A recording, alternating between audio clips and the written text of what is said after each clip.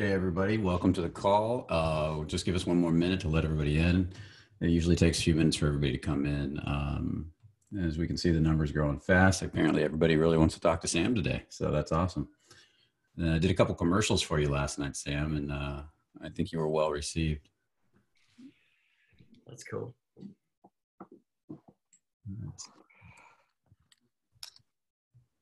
Damn, 86.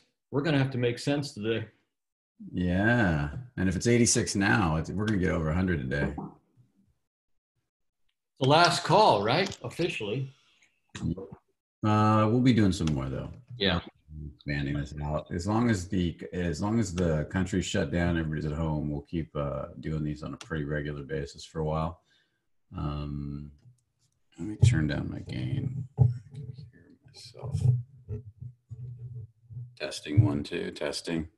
Does that sound better? A little more pulled back, but a little less echoey. Okay. Well, welcome everybody. It seems like the bulk of you are in here. I'm sure there'll be a few more people coming in over the next few minutes.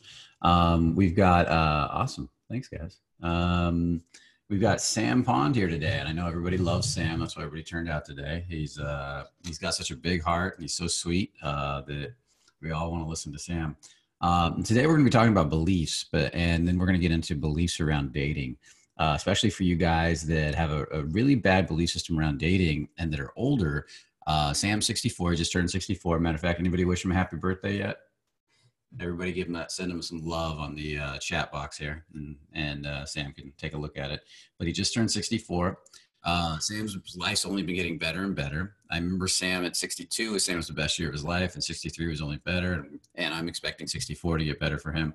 And he's killing it. He's got an amazing dating life, the dating life that guys in their 20s could only dream about. He doesn't seem like a man in what we would think a man in his 60s should seem like, because I run into guys in their 30s all the time that seem so much older than Sam. They act old, they run around, and so you got a geezer in there, buddy. I call him young man because I'm getting older too, and I'm not a geezer. So to me, he's a nice young man, but Sam's killing it, and his life only gets better and better. For those of you that want to date younger women, he's dating younger women. But I know he's not opposed to dating women that are older too, as long as they're young at heart like him, and that's the piece. When you're young at heart, you want somebody young at heart that's full of life, that's full of passion, that's out there doing it. So we're going to be talking about belief systems, how to change your belief systems in general, and then we're going to relate it specifically to dating, or dating, sex, sexuality. Now, I've seen Sam change radically over the years, and I've talked about this before. The amount he changed in a short period of time is nothing short of spectacular. So really listen to what he has to say. He's also very much in touch with his heart, and that's the key to fast change. When you get in touch with your heart is a transmuting factor for all your limiting beliefs. And when your limiting beliefs get transmuted by an open heart, then the rest of your body just starts to fall in line. And I'm not talking about just beliefs that are like feelings that are stuck in the heart. It could be stuck in the pelvis. It could be stuck in the stomach. But the heart is the big piece of the transmuting factor. So did you see all those happy birthdays, Sam? Yeah, I'm basking in them. I love the beard from Orr. Orr is sending you some. Yeah, man. Yeah. My lockdown beard. Maybe I'll keep it going. Mm-hmm. I think you should grow it out really long. Be the wise man. Yeah. Hey, Orr. That's awesome. Okay, buddy, take it away, mate. Let's hear about some how you're transmuting beliefs these days. Well, that makes me think about when I first started, working with you guys, and how many beliefs that I was really encumbered by a lot of abusive thoughts, and they were so, I described it as baked in. They were I didn't even see them. I didn't see they told me all kinds of things from, what I looked like and how I acted, and a lot of shoulds, and you got to work harder, and you should, and you're behind. Oh my God. It's like they were endless. And once I started getting into, my body and really feeling my feet on the ground and how to open myself and start to feel, they were still, in fact, it was interesting. They actually got stronger for a while because I was feeling so much more. They were having and they were being revealed to me as outside of me, but they still seemed very real because the emotions and the stories were locked into each other, and they were like very gluey.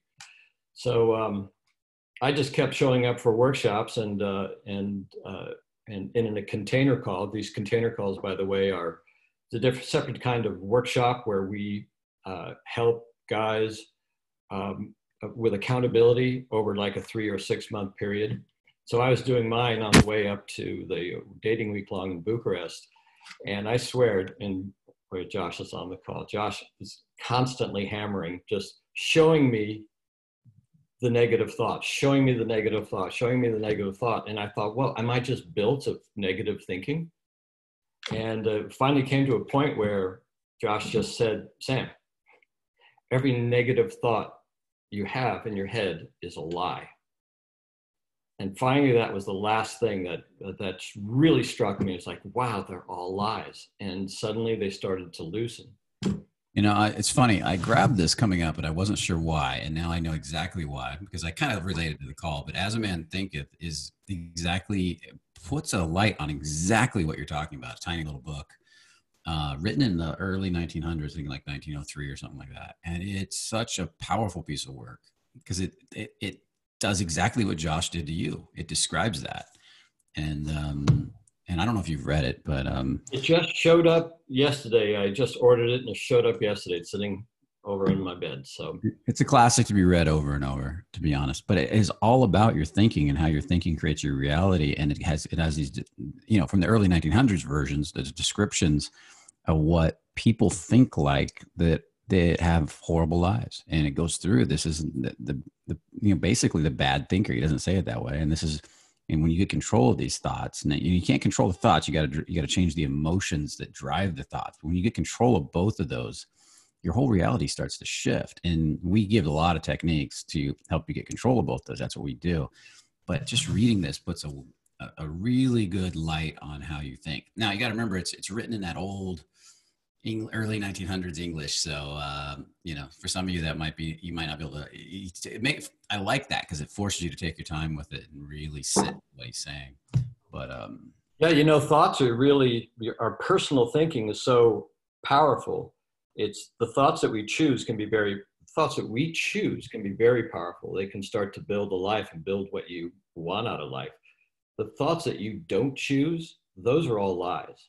Those all came from someplace else. Your past, you know. Yeah. I was reading in God Works Through You last night. I've read it several nights in a row, the same chapter, the same section where it just says, you know, the law of cause and effect is a law that works 100% of the time. It's what they call karma in Buddhism and stuff like that.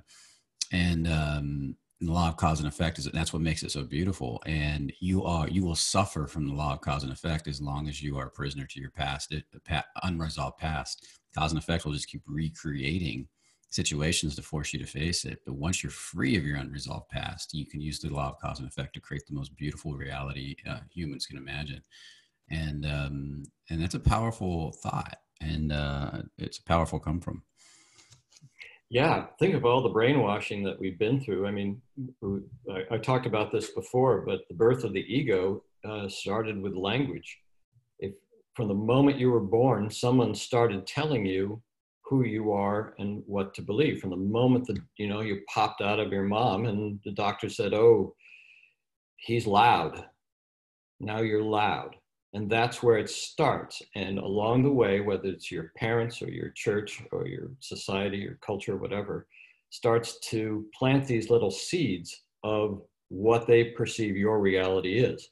And that becomes the ego. So animals don't have this. Animals are natural, except for dogs. Dogs tend to take on the neuroses of their owners. I think any animal that lives that close to a human can take on neuroses. Yeah. Yeah, I think it happens to horses too. When they live in nature, they don't do it. You know? No. Yeah. And you think of the things that have been told to you. Any negative thing that was spoken to you was spoken with a certain emotional energy. Like no one ever said, "You're worthless," with love. worthless came from their shame and their, so it's like you got an injection of not just the thought, but of their emotion too. So they come in with pain.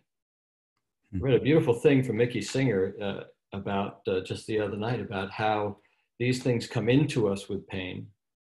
And so to release them, there's going to be a little pain. They go in with pain and they go out with pain, but the going out pain is your salvation, is your enlightenment. I thought that was the coolest thing.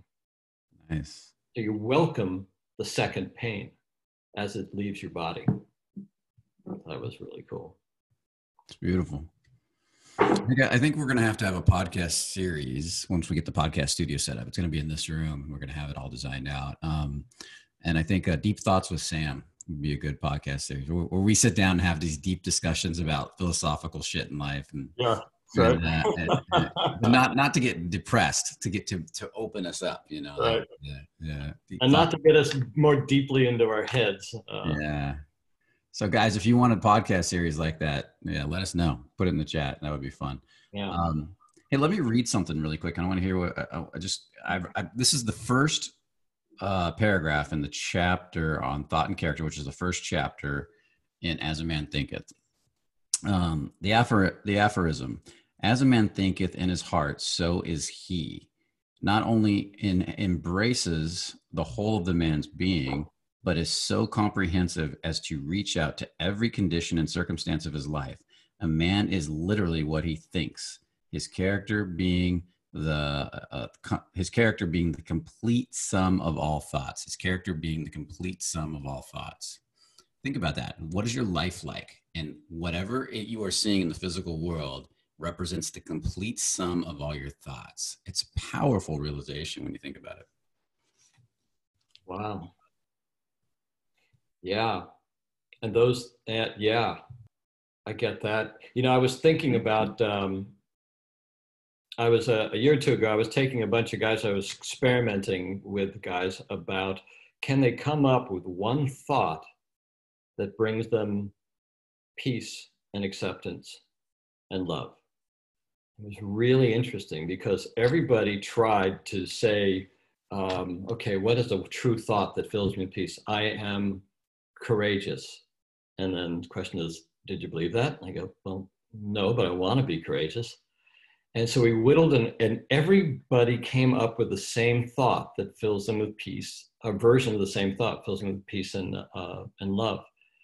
And one really great one, he may be on the call, he's a friend of Fearless. He was very frustrated. He said, okay, I'm not a sex god and I'm not filled with courage and peace and all these affirmations. And finally he just gave up and said, okay, I just am, I'm just here. And in that moment, there was this stillness as we were talking. And he said, do you feel that? I said, yeah. And he said, everything is more sparkly. He had found a thought which was so true. I'm just here. And he had a moment of like this total relaxation, and the world started to shimmer. That's what he used, the word shimmer. I thought that was the coolest thing. Just here. That's beautiful. Which is, I guess, what that's what we do with meditation, is to clear our minds and to be here. But sometimes it's just a thought away. I'm just here. Everybody can think I'm just here. A kind of simplicity. Brian, you and I were talking about the three principles of the that thought system behind the works of Sydney Banks. Everybody look up Sydney Banks. He's a beautiful speaker. And he talks, and they believe there's universal mind, and there's universal consciousness, and there's universal thought. And that this school of thinking thinks that our entire realities are based on our thinking. Also, as well as our emotional state. If you are thinking, I'm worthless, you're going to have an emotional reaction to that thought. Now, I don't know. This is a chicken or the egg thing, right? I don't know if maybe you feel worthless because you have shame inside of your body. So it goes back and forth. Yeah, But the most of power, most teachers will say it starts with thought and then you create the emotion. And I've played with that myself, and I call it chicken and egg too. yeah, Because when you dig back, I see emotions create new thoughts all the time, and then thoughts create more emotions, and they instantly manifest together in time. yeah. So then you go back to the Descartes saying, "I think, therefore I am." Well, we talked about that. I I suppose that's am, therefore I think. The universal mind stuff is powerful because in reality, we know from deep meditation, from getting people in the coma state of hypnosis, when you surrender the ego, even if it's just temporarily by going into a deep trance state, you go right into bliss. Um, and you are built, your core energy is bliss, peace, love. Any emotion that's heavier than that is a program running in your body, created by, and it's synchronistic to a thought, and the thought and the program are working together to create that experience. That doesn't mean it's bad. That's how we create in the physical world. You know, that's how we have experiences and contrast, and we create all these colors of being a physical human being. But at your core, you're powered and by this peace and love. Even the darkest individual who is so removed from that peace and love, that's why they're dark, at their core, they're peace and love. And that's my firm belief. And I think it's a powerful one when you think about it. And I just wish I think my friend described, a good friend of mine who's a teacher, he described realization is very different than enlightenment to him. And he said that realization is the experience of that deep state of peace and love, even if it's just for a moment. Realizing there's so much more behind this ego. Doesn't mean you're living in it, but you've realized it, you've experienced it. And enlightenment is living in it. I just want to see what you thought about that. yeah. It's really hard for us to grasp that our natural state is of peace and acceptance from our thinking and our ego. It's really hard to grasp that. But it's like what we talked about in that last call. When I do a meditation on observance of my thinking, then I realize I'm not my thoughts. And when I become aware of my own awareness, that's when my whole body just drops into deep relaxation. It feels like love. Makes total sense. And that's exactly it. That's why people didn't want to come out of the coma state of hypnosis back when they would get put into it. They would be told by the hypnotist to come out, and they wouldn't come out because they just felt so good. They didn't want to leave it. Yeah. So they Yeah. had to. When I was at one of those chanting meditations, Kirtan, and everybody, I got there and I thought, I don't like being here.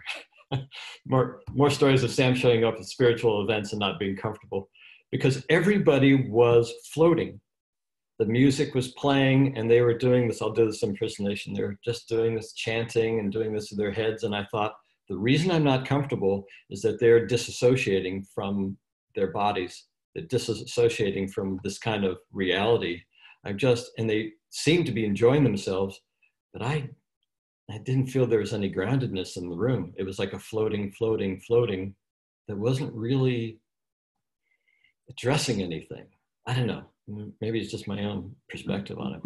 Oh, I know. I agree with you 100%. That the grounding energy is just as spiritual as your upper energy. The lower and the upper, I mean, either everything is spiritual or nothing is spiritual at the deepest level. Everything is created for your growth and for your experience, even apathy and depression. So when you realize that, that's when you go free. And the most spiritual people are actually the most grounded, connected, open. These floating people are trying to reject the lower energy and accept the higher energy. And in that, they're stuck. They're constantly battling between these bliss states of the higher energy, because they believe in the bliss states and consciousness. They experience it. They have realizations of it. But then they also experience attachment to pain because they're avoiding it. The aversion to the pain is an attachment. And so they're bouncing between these two. And that's why they seem a lot of times so dysfunctional. True spiritual people should have a grounded, practical, functional, in my opinion, quality to them when they're integrated. Doesn't mean you can't. I'm not saying that even those people are beautiful spiritual people at the deepest level, and even the angry people are, but if you really want a truly functional life, see all of it as spiritual. Wow. Yeah, because we are already spiritual. In fact, I don't like to call myself I'm spiritual, because there's a certain pride that keeps us from actually being spiritual. My description of myself is I'm spiritually curious. Okay, if I'm just curious, then Be spiritual, Sam. You're bad. Wrong. no, Never call yourself I that. am the deepest, most spiritual person on earth. That's how spiritual I am. I see it all the time. Do you want me to keep jumping in with you? I love doing Sure. it. Oh yeah, no, I like this conversation. Okay, Yeah. good. I didn't know if you had a specific talk you wanted to give or anything like that. So it's awesome. No, it's fun. Sometime we should talk about dating, but this is a good foundation for it. You can talk about the dating and also the spiritual part of it. How much has you grown spiritually from dating? You know, Oh, geez, that's a great question, because it's everything. When before I started getting involved in fields and all the things I learned along the way, all very powerful, but especially the spiritual stuff, I was looking to feel better. I was looking to heal myself. And it wasn't until I started really dropping into my own physical reality, my own embodied reality, that all of a sudden that groundedness allowed a lot of understanding to open up. And it was, I just, like most guys, I come to Fearless because I didn't understand women, how I was with women, but there was a clue in there. There was something in there that this was going to be the key for me to unlock something. So it was my desire to have better sex, to have better connection, to be able to show up in front of a woman and say, hi, I like you, I'm here and you're here. So, and that was my spirit, in a way, it's my spiritual path. Yeah. and that's what I look at. It's all your part of your spiritual path. Even the darkest day you've had in your life is ultimately part of your spiritual growth. And that contrast, Abraham Hicks talks about this a lot. It's in that contrast of having experienced such pain that you can really understand the beauty and the consciousness of peace and love. And a lot of what we come here for is to experience that contrast, not to get stuck in it, but to experience it. And I've experienced, and I know you have too, sadness being beautiful, even apathy being beautiful, when you're no longer attached or averse to it, and you see it, and then you're suddenly, oh, it's just thicker energy. I can be with that, and then it doesn't last very long. It's like a cloudy day is beautiful, or watching it. Sometimes I love being caught in a snowstorm up in the mountains and watching it come down, and you can't even see.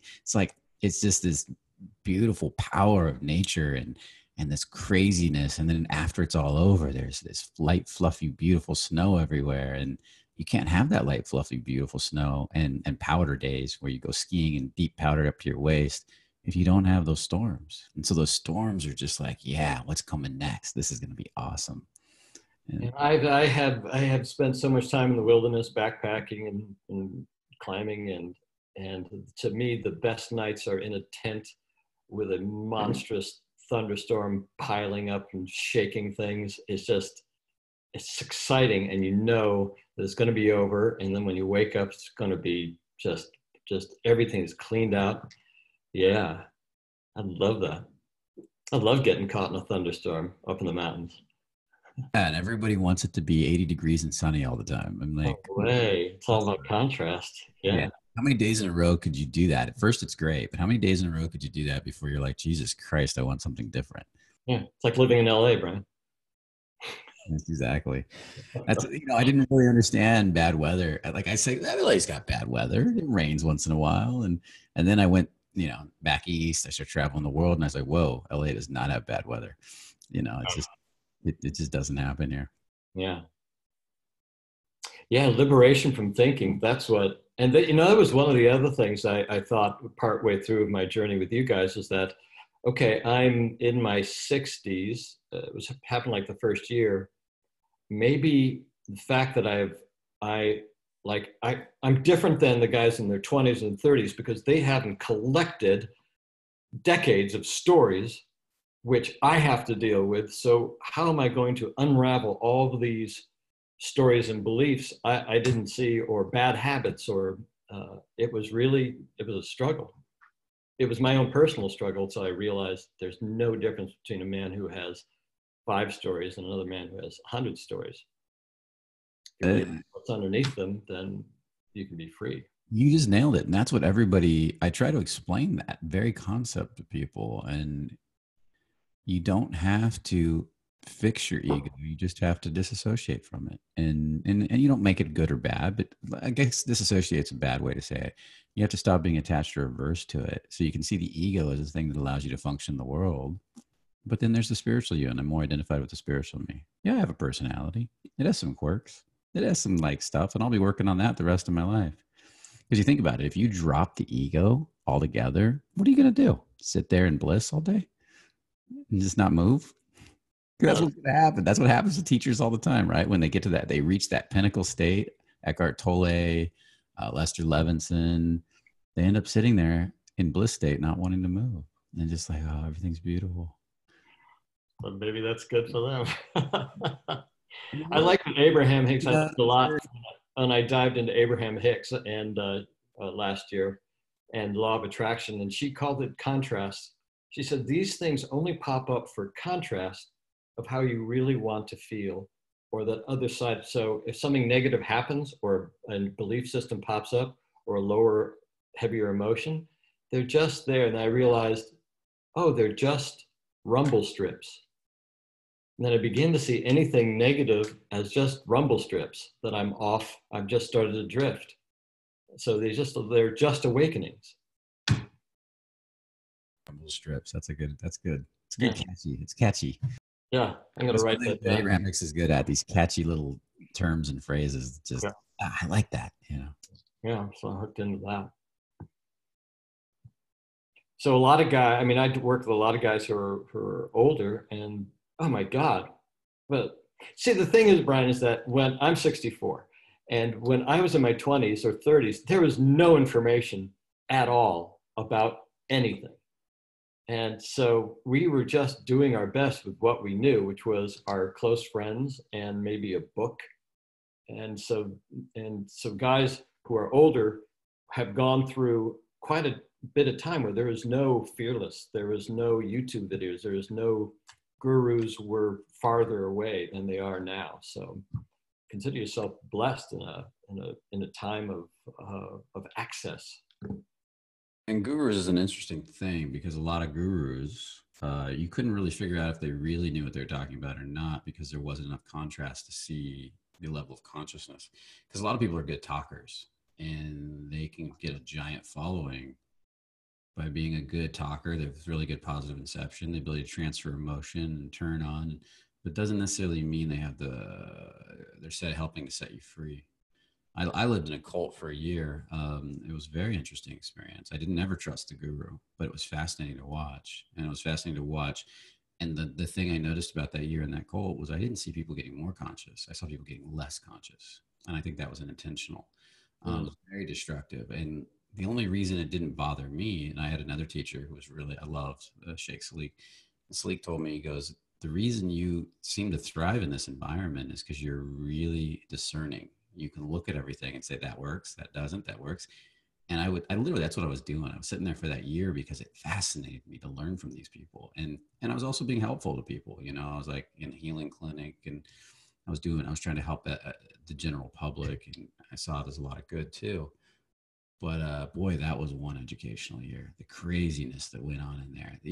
I've always swore I was gonna make a sitcom out of it, because it was one crazy story after. Every day you wake up and you're like, is this real? It's crazy. Yeah, misunderstandings of the world when they're used to manipulate people are bad, but when they're used to entertain people in comedy, comedy is nothing but misunderstandings, they're funny. Because nobody dies. The whole premise of Seinfeld, huh? Yeah.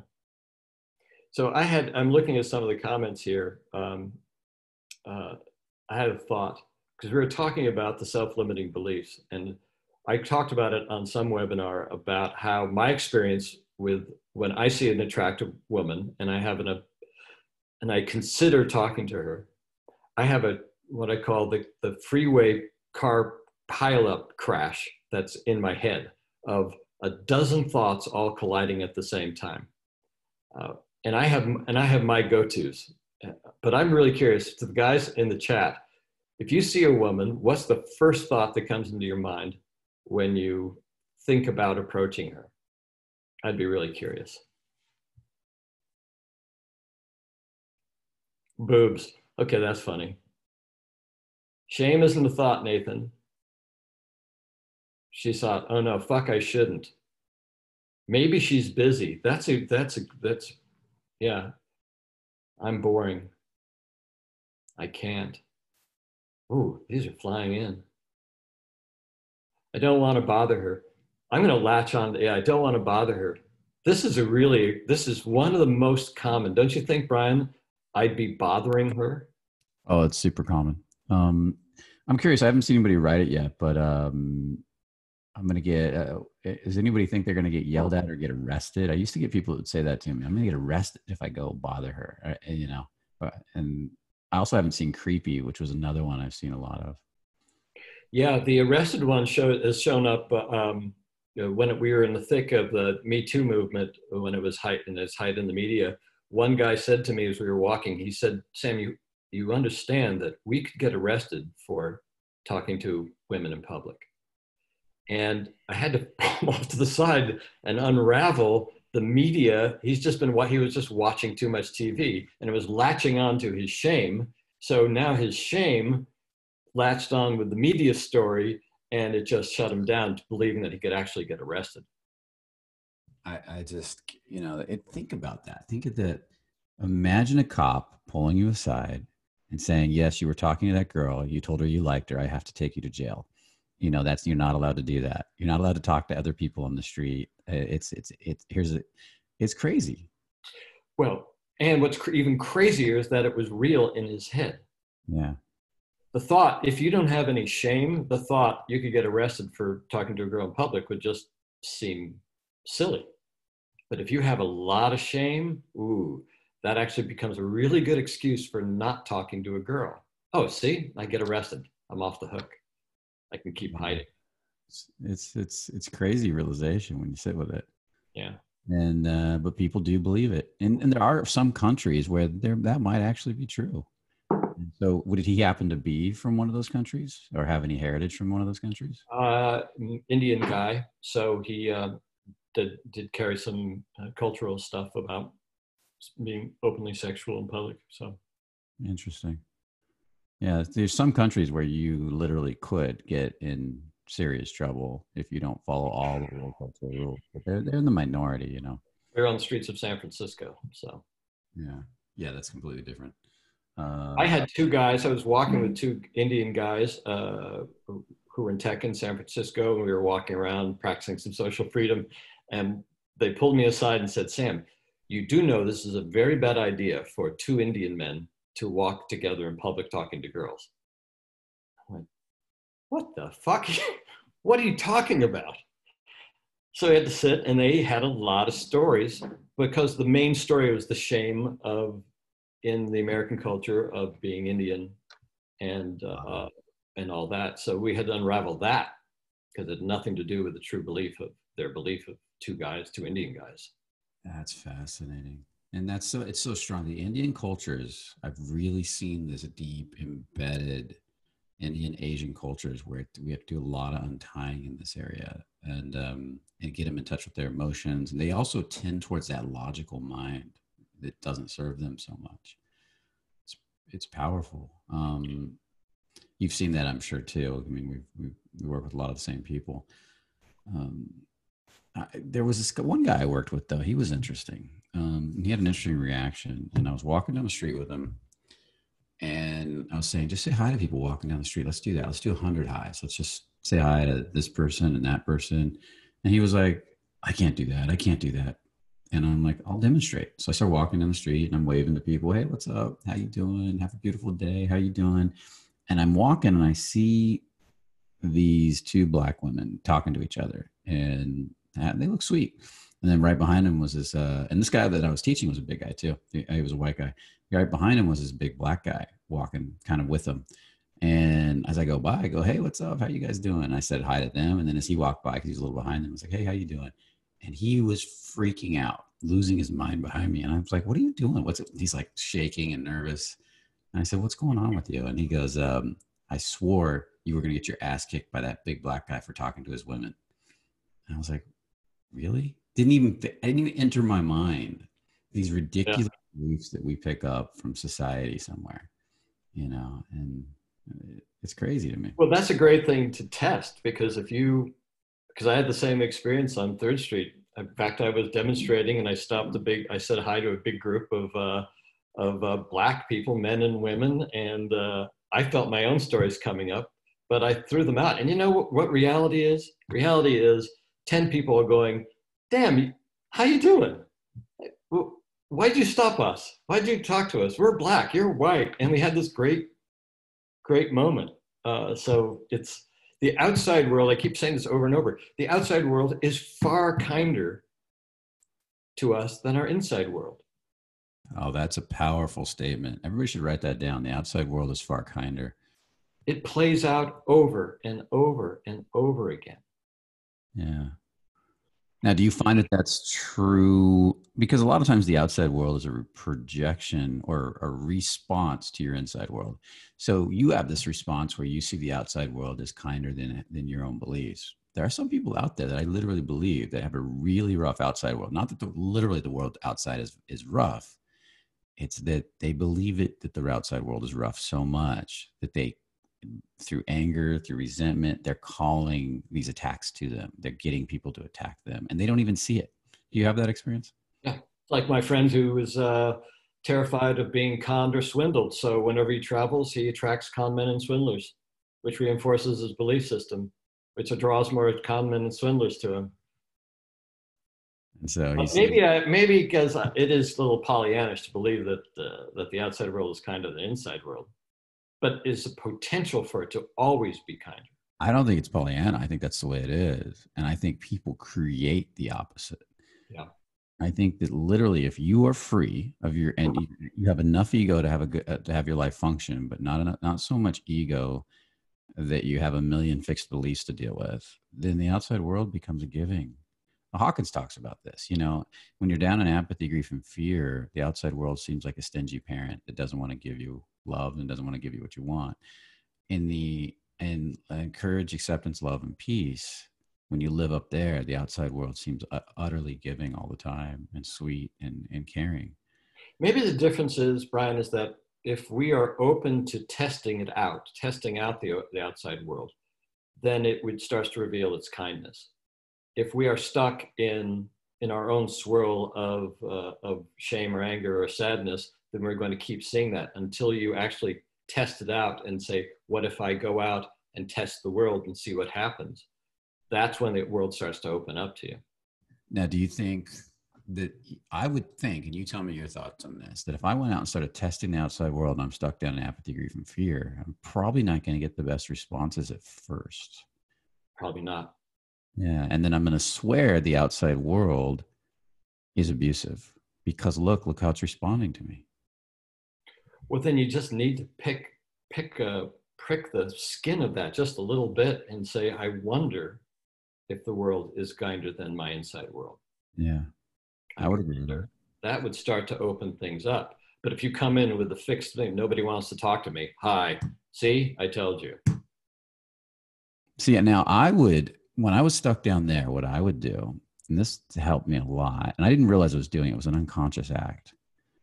I would start hanging out with people that got a better response. And then I'd watch them and spend a lot of time with them. And I'd see how the world treats them different.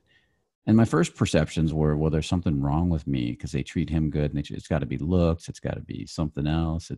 With time, I began to tear that apart. And I think that was an unconscious process in the beginning. I like that. But by surrounding myself with people of higher vibration, eventually you start climbing up that ladder because you just see your beliefs get shattered one after another. When you're around these people, you start like, well, I swore that was true, but look what he just did. you know? Do you remember we had a guy in, it was an experience who showed up with a tactical flashlight because he was worried that doing the field work was going to be dangerous. And he showed it and he says, here it is. And it's Wow. got, you can use it as an attack, you can blind somebody with it. And he learned that the world, he didn't, not first, he realized he didn't need to use his tactical flashlight because he wasn't actually being attacked on the 3rd Street Promenade. And then slowly and I think he eventually left it behind one day as the world slowly revealed itself as kind. And that was probably a huge step for him. I mean, as crazy as that sounds, that was a serious step for him to leave that behind. That was the leaving behind of a major belief system. Yeah. Yeah. Did you encourage him to do that, or did he just do it? I don't remember. No, I don't think it showed up on the 3rd day. It just wasn't around. So Wow, it that's wasn't cool. in his hip pocket. I love hearing these stories because we've been doing this for so many years, and there's so many people that you guys help, that I've trained you guys, and and that I don't get to see. And even you guys tell me these stories, and I'm like, you've never told me that before. This is so great, and it warms my My heart. favorite story is a guy who I followed into, he was really struggling and he had one of those disappearing moments where it's really great when you're walking with a guy and he disappears and he disappeared to go talk to a girl. He just had that feeling like he just vanished.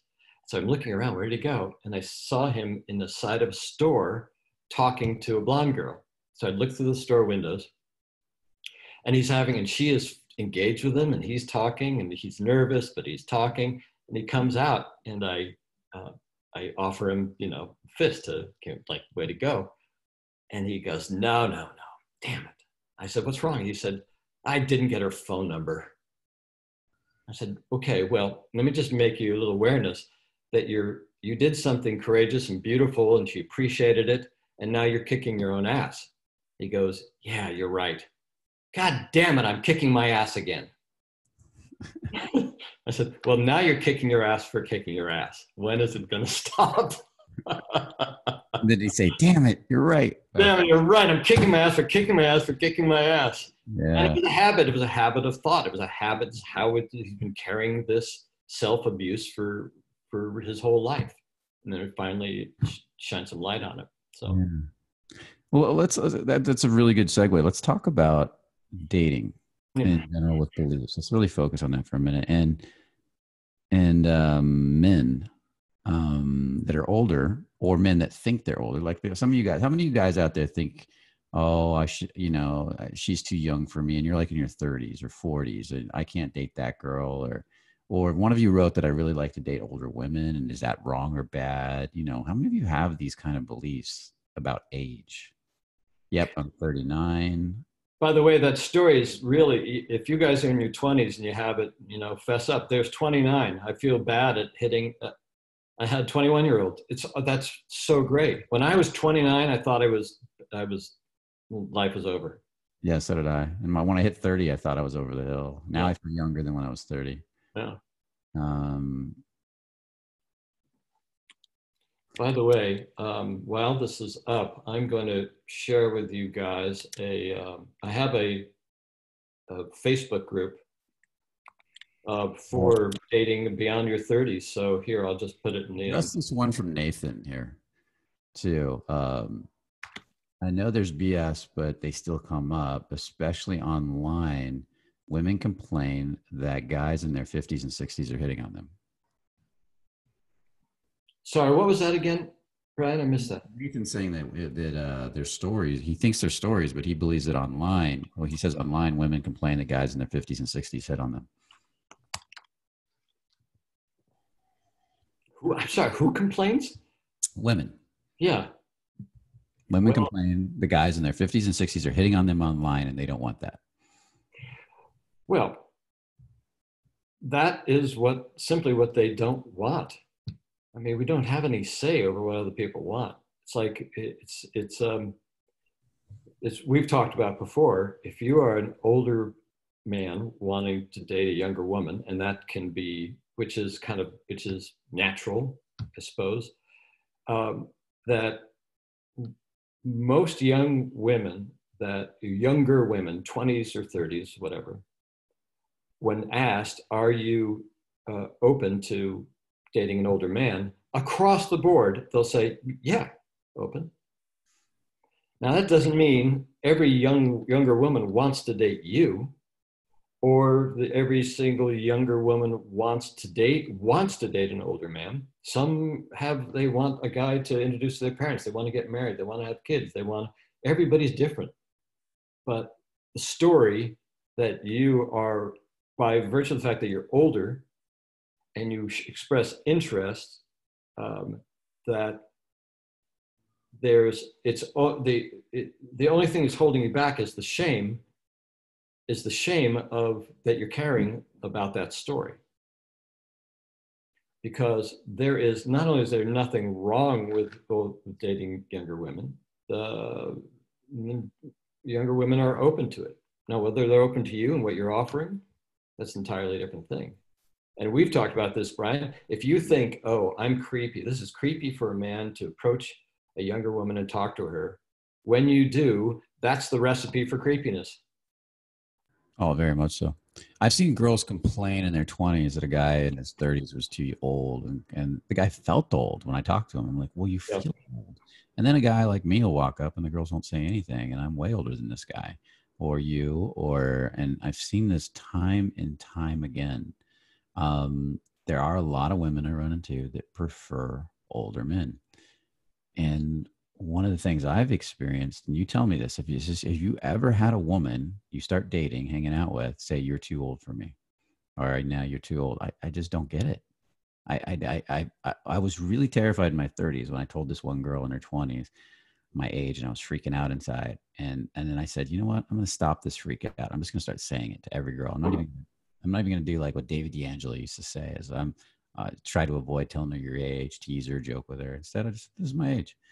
And what ended up happening was interesting. They're like, okay, no big deal. Oh, I like older men. These are the responses that I started getting on a regular basis. If they like you, they like your age. And I don't know, can you respond to that? I have the same experience. I was told once by, it was Johnny Soprano, he had a very funny reaction if a woman asks your age, is to say, I don't know, I was raised by wolves. Now, that's a wonderful, it's a funny thing to say, but you only would say it if you're hiding something. So when you've got to be comfortable saying your age, and if you are comfortable with it, if you are comfortable with where you are in life, and where you tell her how old you are, and it will, just like you said, it will just go, oh, okay. I was self-conscious because I've been growing this beard out during the lockdown, and I saw one of the girls I'm seeing, and she didn't say anything about my beard, and I had a story like, oh, this is making me look older. Is that good? Should I look older? And then she told me, she goes, no, I think it's fucking sexy. And I went, oh, wow, I was just putting a thought into you that wasn't even your thought. I remember Johnny Soprano's girlfriend, Violet, this was like 4 or 5 years ago. I asked her about this, especially around I'd be bothering her thought, whatever the limiting thought is that you have, oh, she's busy, oh, I'm going to be bothering her, oh, she wouldn't like someone like me. And when I asked Violet about this, she said, she got upset. It was really cool. She goes, how dare you or any other man decide for me what I'm thinking? That's so true. How dare you? That's so selfish. It's so, and I went, oh my God, that's so true. Test out the world. Mm-hmm. See if it's true that you're bothering her. Yeah, the only reason they're not testing out the world is because they're afraid of rejection. I mean, in sales, let's say you got to get nine no's to get a yes, and that's the given statistic in your business. 90% of people are going to reject you for various reasons, but those yeses, if you get really good at it, you'll have tons of sales. Yeah, and that's why the guy would carry the 10 marbles in his pocket and transfer one for every no. In dating, we go out, and the first girl that rejects us, see, I'm a piece of shit. Oh, 2 reject me. I'm a real piece of shit. Oh my God, I have 5 girls have they were nice, they were sweet, they didn't say anything bad, but they didn't go on a date with me, so I must be a piece of shit. Matter of fact, I don't get girls that blatantly really reject me much anymore. That's pretty rare. They're usually very sweet and nice, and they're unavailable. They're married or something like that, right? But that's huge, when you think about it, how easily guys take a woman's opinion of them that they don't know personal. That's a major self-esteem flaw right there.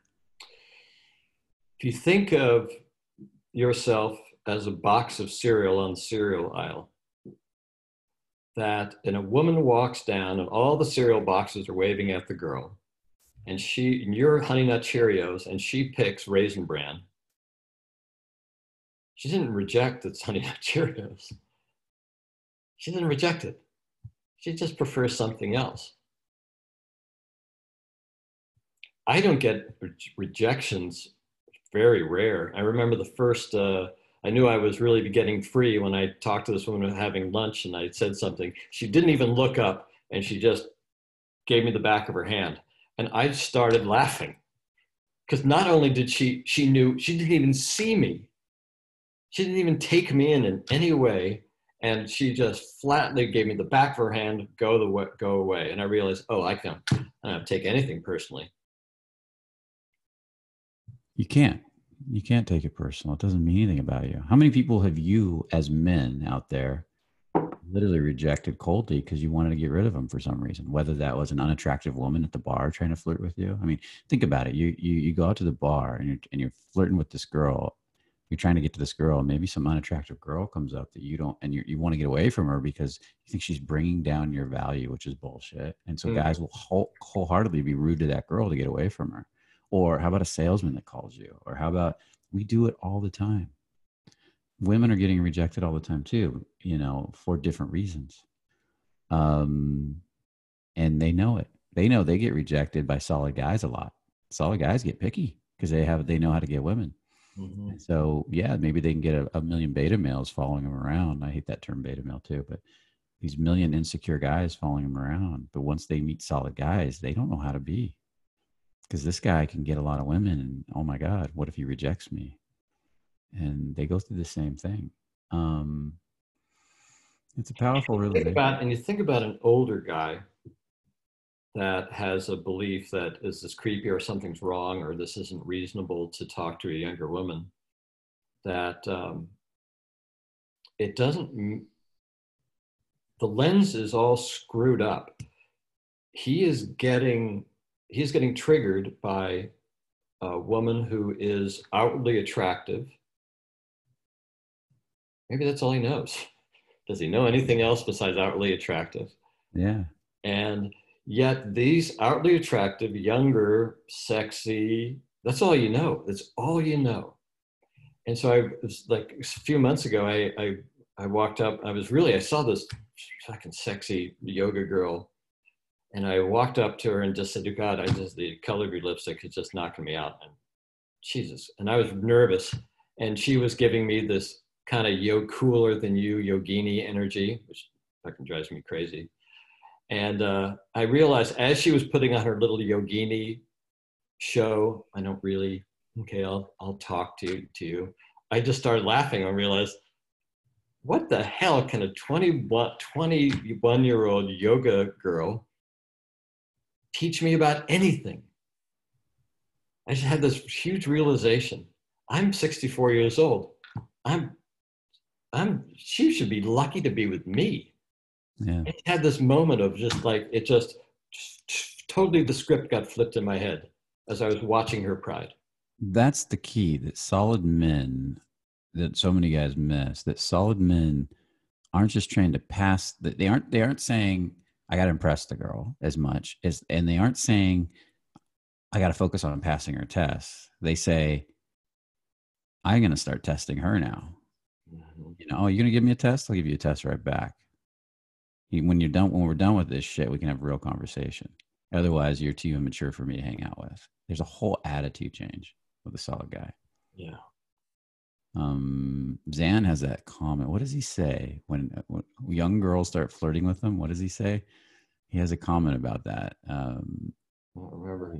It's something to the effect of, look at How old are you? Oh my God. Well, you're so young. What am I going to do with you? Like, look at me. Like, what am I going to do with you? Come on. Really, you're like a baby. You're too young. And he starts rejecting them on the basis of them immediately. Oh, no, you're sexy, but yeah, you're way too young. You know, what would I do with you anyways? We don't probably don't have anything in common. Yeah. And, and almost implying that he'd be bored with her. Yeah. It has this interesting effect. Yeah. But so what about older guys? I mean, the fact that we older have a wealth of experiences, have a wealth of emotional availability to us. And because we are, as one guy, I saw a beautiful video called it, we are men of status. Now, how do you, as an older guy, understand, find the lens that you are a person of status by virtue of the fact that you've been on the planet, you've experienced things? It's one thing to tell a guy that, but how does he embody that? It's a good question. And I would say by getting around other men that already feel that way and watching videos of them, getting in workshops with them, being around them, starting to see that women often, if they don't work on if they don't work on themselves, let's say a woman doesn't work on herself. She doesn't do a lot of work on her self-esteem, her personal power. She gets older. She doesn't stay in her feminine. She quickly loses her attractiveness. Her value is when she's in her 20s. I've had girls say this to me. This is my prime time right now. I have to work it. So they're out there working it for as much as they get because they know that in a short period of time, it's going to change. Now, I don't find that to be true with women. I find that to be true with insecure women that don't stand, or women that avoid their femininity as they get older, that start to see themselves as, but and that's where the bulk guys are the opposite. Guys, when they're younger, are often perceived as immature. And this is how I see it, literally, as he doesn't have enough worldly experience. But as we get older, we become very valuable and we start to get more and more valuable. That doesn't necessarily mean that's true. Because there's a lot of guys that don't work on themselves, don't grow themselves. But if you're a guy that ages like fine wine, as people say, which is what men are supposed to do, then you become ultimately sexy, not just to older women, but to young women too. You become sexy to all women because now you are this rooted rock with experience. And that's just the way it is. And I know that. And as my friend said, who was 58 at the time, and he's in his 60s now, he married at 58 a 19-year-old, and they've been married for about 5 years now. Still married, still doing great. He said to me, and we all thought it was crazy, like 58, 19, come on, really? And he's still doing good. But he said to me, he goes, the one thing I know, because he's always had a lot of women in his life. He says, as a man, I know I can be dating amazing women, beautiful women into my 70s and 80s. Easy. And he says, that's one thing I know as a man. And he says, there'll always be women. And I thought, it's an interesting way to look at it. And that's his belief and his mindset. And he firmly believes it. To him, meeting a girl, why wouldn't I be able to meet a girl? I don't care what age I am. That's the way it works. That's a powerful come from for him. Now, I'm not saying that women can't do that. I've actually seen women do that too. Its problem is that in society, women don't believe that. When you look at a woman like Hattie out in New York, who's famous, she's been on all these interviews, 80 years old, dating young guys like crazy. She gets on Tinder and hooks up with all these young guys, and she loves it. She goes, I love that. The way she stays in her feminine, and she works out, and she flows. And there's all these guys that want to date an older woman. One guy wrote it on here. And so we can all, once we start to embody the beliefs and live out the energy of a person that is attractive to the type of person we want to be attracted to, they start to show up. It's just the way, it's law, cause and effect. That's really powerful. Yeah. And you and I have talked about that. You and I aren't interested in younger women. You and I both spark to younger energy. Yeah. And that goes back to, who do you hang out with? Are you hanging out in front of the barbershop with the old fogies complaining about the the news and politics, are you out there with younger people and feeling the energy of them and feeling what they're interested in, and how is that opening you up? And yeah, an older, I met that woman in LA the last trip down who was, she was in her 40s, but God, she was free, she was open, she was so sexy. Had nothing to do with her age. It's like I don't see age, I respond to energy, which is what they're responding to too. Very much so. And then that's what we all, no matter what we say, that's what we do. I don't want to hang out with like other guys that are like in their 20s that act like old men either. Mm-hmm. Or girls that act like old and, oh, my life's rough, or 30s. I'm like, why would I want to hang out with you? I'd rather hang out with Sam. You know, he's young at heart, and that's what matters. So let's get to some of these questions. And I want to jump to this guy, Josh. He's been commenting in the wrong set. He's been asking questions, not in the Q&A, but he's asking questions. And I just want to, he wrote 2 questions on here. I'm 57 and haven't had much luck since COVID-19 came along. Online seems to be nothing but a time suck. I think 90% of men are competing for the decent looking women, or they aren't interested in a divorced guy with 2 kids. Not simple enough. And then he says, how do you date in this COVID-19 time? You know, he wrote another one. What are older guys doing now to meet women? Online, coffee shops, just waiting for post COVID-19. I mean, first off, COVID-19 is going to last. It's a month or 2. It's not a permanent thing. That's first. But what would you say to that?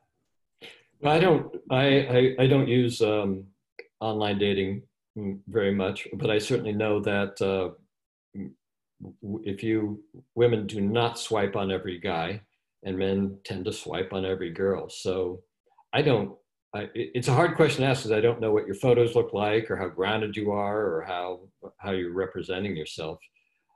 It is a crapshoot. It's fun, but if you look at it, it's a time suck because you're putting importance on it. Yeah, I'll say this about online dating. I sucked at it at first. Couldn't get any matches on Tinder, stuff like that. And I realized, I always thought it was, all women are just blah, blah, blah. And then I came to the realization from talking to guys that are more solid that women are emotional creatures. And when they look at your Tinder pictures or any of your profile pictures, they're trying to put a story together about you. And most guys are terrible at putting a story together. Mm-hmm. They post stuff on there that makes them look bad, crappy, whatever. And then they don't understand why the women don't swipe. Whereas guys will swipe on almost every girl. We do that. Some guys literally have that practice on Tinder. I'm going to say yes to every girl. So girls are getting matches all day long. So it's stacked against you in that way. But when you understand that most guys, if you start putting together a set of pictures that tells a story about you that's interesting and intriguing but leaves mystery, and then maybe a little comment or 2 on your Tinder, let's say, and then you could even block your age if you want. It doesn't matter. And I get matches every day. I was just showing Jonathan, like, I don't really respond to it, but I can see the matches that come in, and it's interesting. Now, what would I have to do to really make them work? That's also important. And this is why online dating is a lot of work, because I'd have to sit there, and as soon as the match comes in, if you want the best odds of response, you respond immediately. You don't wait a day or 2, because girls are moment creatures. They swiped on you 2 days ago. It doesn't mean they're even interested in Tinder 2 days from now, but in that moment she's interested. So you got to be on it. Boom, boom, boom, boom, boom. Mm-hmm. It's a bit of work, but guys that understand it can get dates all day long from it. Tinder, Match, all these sites. And there's a whole art to putting together a whole profile on something like Match, but it can be done. That's one thing. If you really want to get into that, and I wouldn't even worry about getting dates per se. I would get out there and match with people all over the world, swipe in another country, and practice chatting, practice flirting, practice teasing. If you go to Colombia, you might get a lot more matches than here in the United States. Doesn't mean you're going to go out with them, but you can flirt and tease and play. You can get them on online dates online and flirt with them through Skype. And that's great practice too. Don't forget with something like Tinder that they are putting a lens of an age group that they think that they're interested in. It's true. So they don't know you. So you're being lumped in with every other 50 plus guy. So it doesn't, in a way, it doesn't unless you decide to lower your age, which I know a lot of guys have done that. They either block their age. You can pay to do that for like a nominal fee, or they just lower their age. Yeah. And I've seen guys literally lower their age so that they end up in the algorithm. And then right in the profile, they'll say, oh, I'm not actually this age. I just did that so I could match with more women that I like because I like younger girls, and they say it right in the profile. But then they have great pictures and a great story, so the girls like them anyways. Yeah. Yeah. Or you tell them after you get on the phone, oh yeah, just so you know, I'm not really that age. I just did that because I, and then like, okay, cool. If they like you, it's cool. If they don't, who cares? Well, Exactly. Who cares? there's so many things you can do, guys. You can you can start flirting with girls on all these sites, and you can have all these online dates, right? That's one way, and it's only temporary, so it's going to last a while. Tons of teasing and bantering practice, all kinds of stuff you can do in that way. You can still wave and say hi to women just walking down the street as you're passing them, even if you have to be 6 feet apart. Hey, what's up? How you doing? We do this all the time. And girls, I've had girls stop me that I've dated. Wow, you're bold. You're confident. Yep. I walk right over and we start talking. Next thing you know, we're on a date.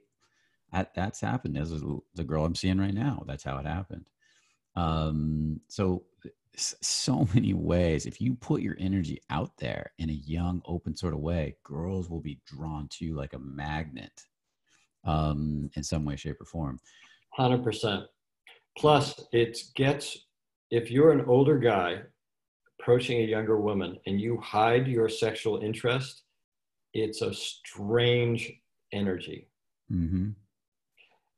Who is this? Is this nice older man coming to talk to me about where Starbucks is? But once they can feel you lower in your body, more really present, not hiding your interest, they will generally accept that. It's that in between that they don't know what to do with. It's like the signals are all crisscrossed.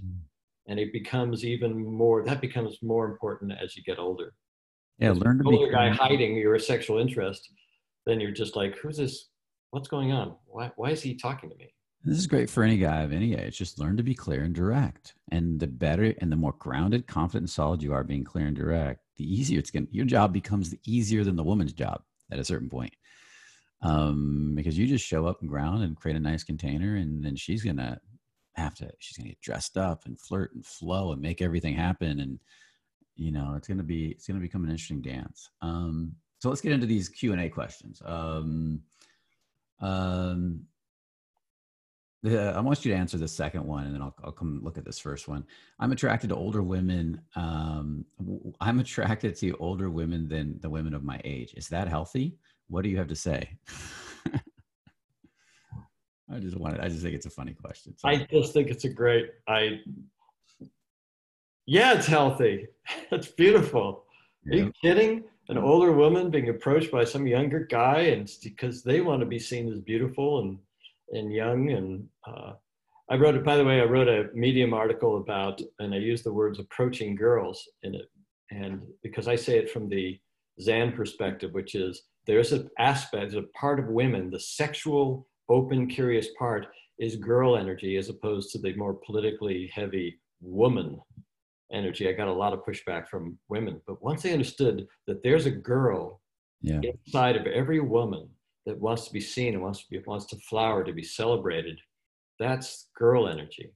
Yeah, I want to bring out that little girl, goofy, giggly, and I want her to bring out the little boy in me sometimes. Yep, a little mischievous boy that's with his hand caught in the cookie jar, and and I want to have that be those two little kids together sometimes. And I think that's 100% true.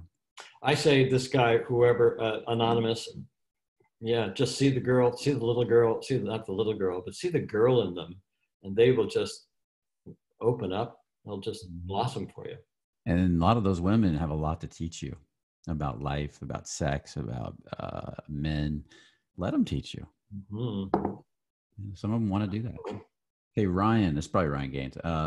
Dating companies advocate when getting started with this work to act as if, or fake it till you make it, or you have to carry that belief that you must be this person first, even if you can't attract women already. Be, do, have versus have, do, be.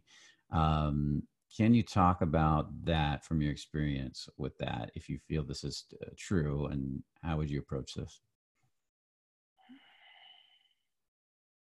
I get it. I get both sides of that. but you're heading down a path of shutting yourself, just shutting down all the juicy parts of yourself if you're pretending to be something that you're not. At a certain level, you can just, once you become more in touch with your fear and your sadness, and you're letting it flow and it's becoming, opening you up, then at some point you can say, okay, I'm going to find that courageous part of me that's going to appear more confident than I am, and let that carry you forward. But as right off the bat, I think I don't think it's good for you. But at some point you can fake it. What do you think, Brian? Yeah, I think if you're up in anger, pride, you can get away with faking it till you make it, because it's not a huge leap to get up to courage from there. But when you're down in apathy, grief, and fear, and you try to fake it till you make it, you create the social robot, this fake character, fake persona, because that's the only way you know how to fake it till you make it. Hi, I'm confident. I'm Brian. What's your name? Where are you from? And it's such a huge leap that it tends to. I see guys doing it for years, and they only get worse. They got to actually take a deeper look at these insecurities and release them till they have enough personal power to fake it till they make it. And so you got to know your starting point and your end point. And you got to work in balance. Yeah, and the danger of faking it till you make it is that it just solidifies all those lower emotions and compacts them even more. Yeah, it does. And you could, I've seen guys that have come into Fearless after training in pickup community for like 7-10 years, and they talk about it. They're crying. They're worse than when they started. They're stuck. They're rigid in their thinking. And then every time I try to share with them a deeper feeling based way of being, they have to challenge it against 10 years of this pickup logic. It's like, now I got to undo all that shit with them. It's messy. And also, we got one of our guys on the call who did a 2-week approach workshop and pickup style, and he was depressed for 2 months afterwards. Yeah, that can happen. She just had to, in order to do everything that he was told to do with the feather boas and the crazy hats and the lines and the openers, he just had to just probably shut down his entire nervous system in order to get it done and survive. Yeah, you can't be you. You have to be something. You have to create all of this value that has nothing to do with who you are, and you're not good enough. So, if that's who you are, that's great. If you love feather boas and painting your nails black, and that's awesome, because you can now enjoy that and be an expression of that joy. But if you're doing it just to get a girl, I mean, what kind of girls are you going to get? Other phonies. Yeah. Yeah, let's jump back to this first question from Marinos. I've been trying to kind of make sense of it here, and I think I'm trying to read it while you're talking and trying to keep an ear on you. So I'm just going to read it. You mentioned to learn to let go of our attachments and surrender. Why the more we resist the stream of life, the more it hurts and the more pain we create for ourselves, because we are caught up in our stories about the good past we had, or how good things used to be, versus accepting reality in the present. For example, in the case of Sam, what steps you took to pick yourself up emotionally, and how long it took for you to recover after your divorce. And if you are going through something similar, what would you recommend to us? So there's a little bit of a run on here. I was a little confused, but now I'm starting to get it. He's wanting to, yeah. So why, he's asking why the more they resist the stream of life, does it create I guess all this pain, and how they and how to get through it fast, I guess. Well, yeah, I mean, the first word that popped up when reading this is that by resisting the stream of life, or what is, whether it's something heavy like sadness or grief, Or your age. Let's say your age, since this is the topic of the call. yeah. You're 57, like this guy Josh, and you don't think you think it's hard to get women, and so it creates all this pain inside of you because you really want to be with somebody. Well, that's the friction between what you want and who you believe yourself to be. It's that friction of those thoughts, which there's no flow in that. They rub against each other, and that creates a huge amount of pain. Yeah. So how did I pick myself up emotionally? Well, I had to go through my shit. the goal is to be free, but I didn't realize how much stuff the swamp I had to go through in order to get there. Yeah.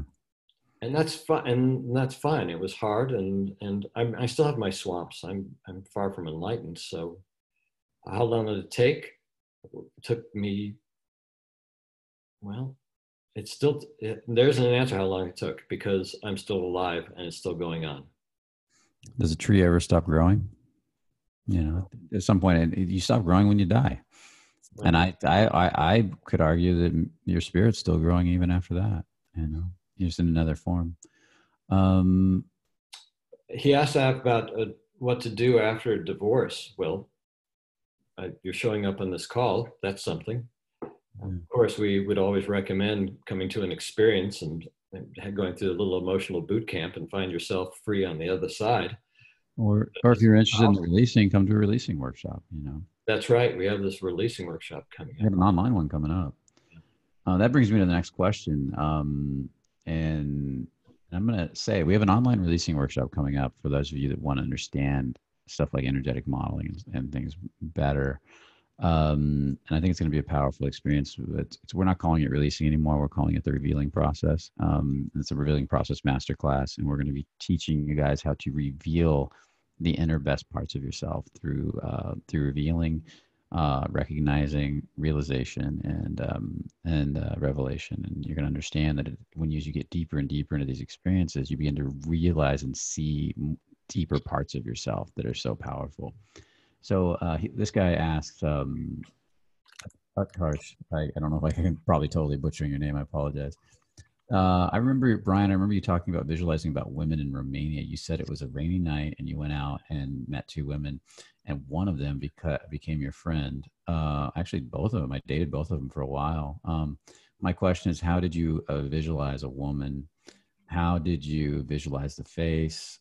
We can visualize the limbs and the torso, but how to visualize a face, which we have never seen. And it sounds like a very analytical person. What I did was I just visualized enjoying, getting turned on for, opening my heart, falling in love with meeting two beautiful women. And I didn't have to visualize every detail of their face. I just felt them standing in front of me. I felt them around me. I felt their hands clamping, clutching together. And I literally did a process where I took that from my imagination into the 3D physical reality, like I was modeling them in the physical world. And it was beautiful and amazing. And then I just let it go. That's the best example I can give without taking you through a whole process, which we don't have time for today. And that's what we do that stuff in the revealing process. So if you want to experience that, I highly recommend you consider joining that webinar. We'll be doing some marketing on it in the next few days, so check it out. And I think it's going to be a powerful, powerful experience. We don't usually teach this stuff online for a reason. There's a lot of reasons I haven't taught online in the past. We're going to start doing it because of COVID-19. And that could be huge for increasing your dating life, working on your stories around being too old, working on your stories about being too young, or whatever they are. I can't date older women. This is the processes I and the coaches use to literally shift our realities to have these amazing lives that we have now. And we've helped with so many clients over the years. So if you want that reality, consider that. Okay. You want to say anything to that? No, I'm really looking forward to that online course. It's a incredible value, and for these guys, I mean, it'll change your life. It's sort of the core of what we do, is reveal to ourselves what's going on, so we know ourselves better and can be free. That's a big part of what it's all about, man. It's just this constant revealing. Revealing, and until you get to that core of who you are. And even then it's expressing back out. You'll reach a point where you've revealed so much beauty that you now just want to give it away to the world, and watch how the world gives you at that point. When you start giving to women, not out of need, but just because you love women, you love your life, and you love feeling their energy, you'll have more women until the day you can be 90 and women will be around you. So Ghassan, I hope I'm saying your name right. Hi guys, this is a deep question. Oh, here we're in for it now. It's a deep topic for me. I hope it's a deep question for me. I hope you both answer it. Since I was a teenager, my mom always tells me you are like your uncle and your father. You are lazy and don't take risk, and you will never succeed in life. And she called me a loser once, although she is old. She is old. Memory is a really big subconscious problem for me. What should I do? I know it's wrong, but when I fail, which is okay, this thought surfaces. My gut says is that that message was passed on to you far before your teenage years. I think that was only when you remember it. So that is a great example of a thought that has shame attached to it, their shame. So then it becomes blame, and it gets injected into you, this thought emotional system. So your first thing you did is bring it up and bring it to the surface by just even writing a question about it, because now in that moment you become the observer of that story, rather than, because if you weren't the observer of the story, you wouldn't be asking this question. You would write, I'm a piece of shit. Well, now you have awareness that, oh, maybe that's something that came from the outside. And what an awesome first step that is. Great reframe. That was the perfect answer, man. Because you got to become aware of something before you can shift it. If you're unconscious to the fact that you're a fish in water, you can't do anything about the water. If you've always been in dirty water as a fish, you don't know how to get to clean water. You don't even know what clean water is. So now you got this thought, and you can, I just practiced that thoughts are meant to float. Any thought or belief system, just loosen your relationship with it just by observing it, because you can't be the thought and the observer of the thought at the same time. So let it, like, who is it? Muji said, your thoughts are like clouds, so be the sky. Yeah. And what's left is a feeling. What's left is a feeling. And now you can just deal with it. Now you can feel the feeling. It's not all glued together. So can you take him through the basic, maybe a couple of basic questions for releasing that he can start asking himself? Wow. Yeah. A basic releasing question would be, once you see the thought as probably untrue, you could just ask yourself, what am I feeling right now? You could ask yourself and allow it to expand. Can I feel this even more? Remember, we spend so much of our life repressing what we're actually feeling, whether consciously or not. And then how big can you get? For me, it's like, where else in my body can I feel it? How big can I get it? And when I ask myself, how big can I get this? Then I feel my masculinity, which is, come on, bring it on. How big? I can handle it. How big can it get? How big can my fear get? I can handle this. And then you ask, can I let a little go? A little sliver, just a little bit. It's just this really creative process. Yeah, you're just slowly, you can't let anything go that you haven't acknowledged, accepted, or got aware of, got conscious of. But once you do, and then your subconscious starts to realize, your nervous system starts to realize you can handle it, like he just described, then you can start letting it go. Whether it's 1% of the time or all at once, if you can let 1% go, you can let 100% go. It just, even if you have to do it 1% at a time. Read the book Letting Go, or get on our releasing call, the Revealing Masterclass, and that will be really helpful too for getting deeper into these principles. Ivan, I really like what Sam said about thoughts that you think consciously and thoughts that come out of nowhere. I was paraphrasing and missed some info, but can Sam repeat and clarify what he said? And happy birthday, Sam. Thanks, Ivan. First of all, I'd have to remember what I said. Yeah, that's where I'm like, we're in flow, man. You have to go back. You wrote that question 11/17, so. Yeah, that's, I think wisdom, like real true understanding, isn't even a thought. It's just a feeling that arises out. So we can use our thoughts to try to understand and go, oh, I was this way as a kid and I'm going to do this. But once you let go of all those thoughts and you just feel more, then the right path, the right openness comes out of nowhere, and it's more like that's how when I have true when something really wise comes up, my reaction isn't elation. Oh, I've just had this spiritual experience. It's more like, huh, wow. And life just gets a little bigger. I don't think I answered your question though. I think it's good enough considering how long ago you probably said whatever you said. um, okay, this is an interesting question. It's for you, Sam. Hi, Brian and Sam. Happy birthday, Sam.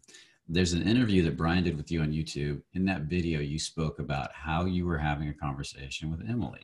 The interaction seemed to be going great, according to you at least. She said she was laughing and responded well. Then responded well. Then Emily said, "You are so manipulative.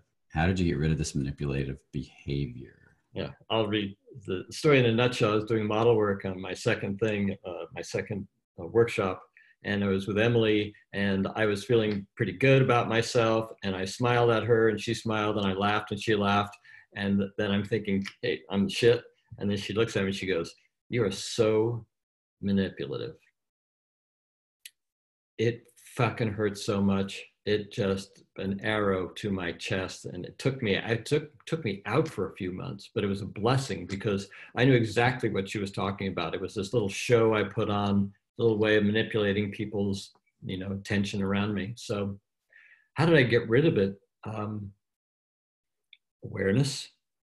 I kept showing up for the work because manipulative behavior is only there because I have had some really unresolved stuff really deep inside of me. So the more I was able to let go of all the stuff which was blocking me, the need to manipulate anybody started to just go away. It wasn't a choice, so I'm going to stop manipulating people. I was really good at it. It was a way I got what I wanted. Now life is showing me there's other ways to get what I desire. Nice. Good answer. Thank you. What's the difference between releasing it and meditation, Sam? God damn, this is a tough one. My first answer is nothing. Because meditation, you can meditate 1,000 different ways. So I see my body meditation, what we would call releasing or revealing, is just a way of meditating on my physical reality in the moment, rather opposed to cutting myself off into nothingness. I think I believe that. I just said it. Yeah. Everything's good ultimately. So Yeah.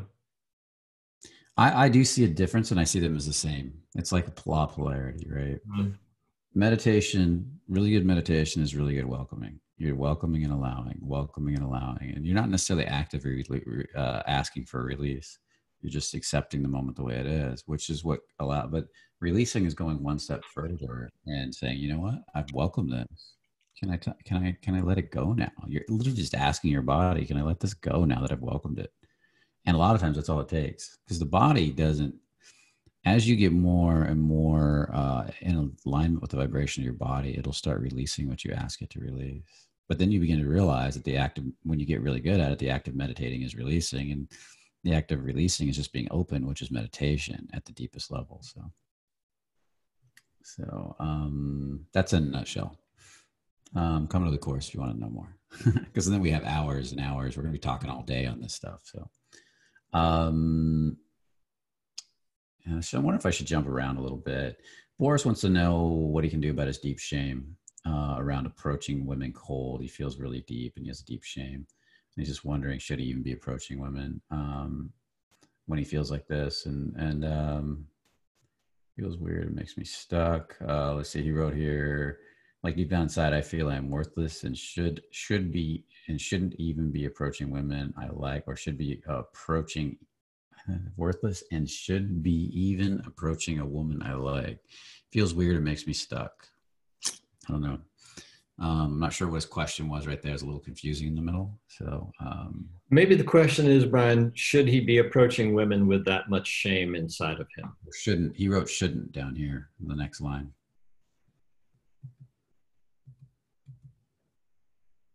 Maybe he's thinking he shouldn't be. With that much shame. I shouldn't be approaching women. Yeah.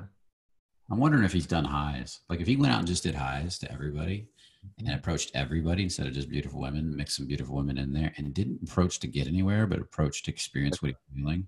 And then just did releasing, a lot of releasing on what you're feeling, if that might help a lot. But you need to take action. So like if you walk and did 100 highs one day, we'll do 100 highs in a bar just for fun. We'll walk down the street and just wave to people across the street, yell hi. We're getting comfortable being seen. And you can do the same thing, Boris. We stop people. I've stopped 80, 100 people in a day. Just, hey, what's up? Quick question. We're going to chat with them really quick. But the danger too is that you create a story out of your shame. Oh, I have shame. Okay, you don't understand. I have shame. There's like pride around your shame. Well, maybe you don't have that much. Maybe you don't have as much as you think you do. Maybe the thought of having shame is creating more shame. Yeah. Yeah. So go and test it out in the real world and find out if you have that much shame. It's all an illusion anyways. All these emotions are illusions. They're not real. They're just part of the game. They're part of the video game. And so as soon as you realize it, they become so easy to let go of. Okay, next one. If our thoughts and beliefs come from our past experiences, does that mean that we have to gather new experiences for changing our beliefs?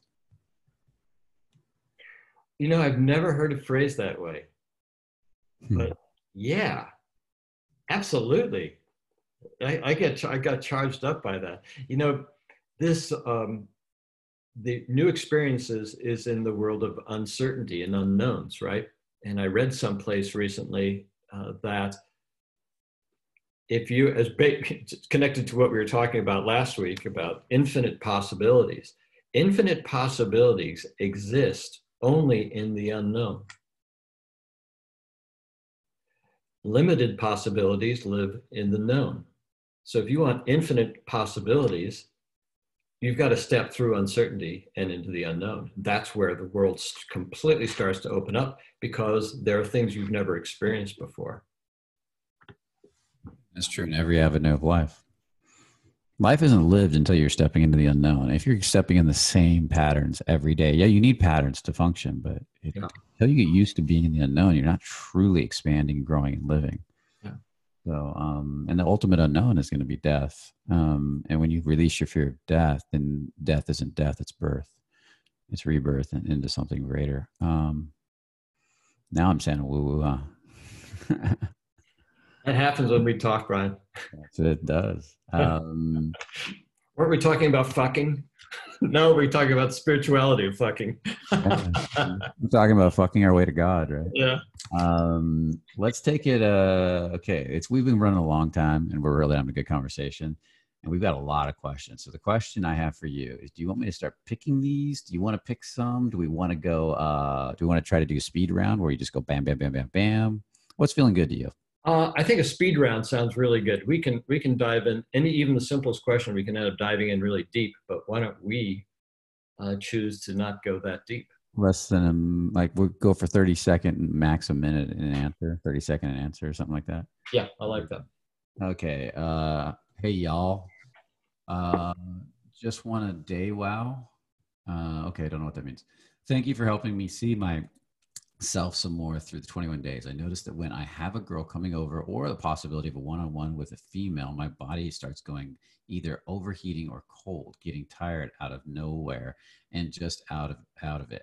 How would you deal with this? Because I want connection, sex, and the whole thing. I find myself sometimes backing off from the girls out of fear. Well, the answer is in everything we've been talking about. So I'm not really sure how to make it specific. What do you think, Brian? Well, he's got to welcome all those feelings. He's obviously resisting thinking about them. I would actually journal the feelings, not the logic. What am I feeling after a girl comes over, even before? And just start to develop a certain level of awareness. Because if you don't have awareness and then you can't meditate on it, then you can't release it. So the first step is always awareness. And right now you've got some awareness, obviously, but it seems analytical. So did you want to comment more on that? No, that's exactly right. I like that. Yeah. Yeah. So you got awareness the first thing, because right now you're asking to fix something that is, if you try to fix it, it's just going to make it. We're asking you to welcome it. Instead of fixing it, just welcome it and realize the key here is you can handle it, and you got to come to that realization. You can handle these feelings. and then they'll change. Can you suggest a genuine website for dating women from Romania or Eastern Europe? No, I mean, you could literally you can go on Tinder and just swipe in Eastern Europe. You can swipe in Ukraine. You can go on any website and indicate the country. So what do you want to say? No, I think that's great. That's really great. I would do that. I've done that. It's really fun. Tinder has you can indicate I think you might have to pay a little extra for it, but you can indicate the country you want to swipe in. I think they've just opened it up because of COVID-19, but it's now free. There you go, guys. You guys can be swiping and talking with girls all around the world and setting up even virtual dates online with girls all around the world. And even if you don't end up dating them for real, you get tons of practice because people are bored at home. They want to talk to somebody. I'm 49 and I still have a fear of being judged. This is Brian. Judged for talking to younger women. I just like women in their 20s and 30s because I'm young at heart. That's beautiful.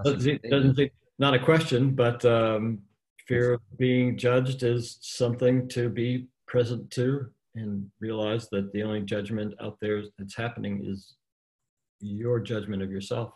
It's funny. Me and Sam will go out together and we'll go to like the grocery store and we'll pick out girls to go hit on and flirt with and all kinds of stuff. And what happens?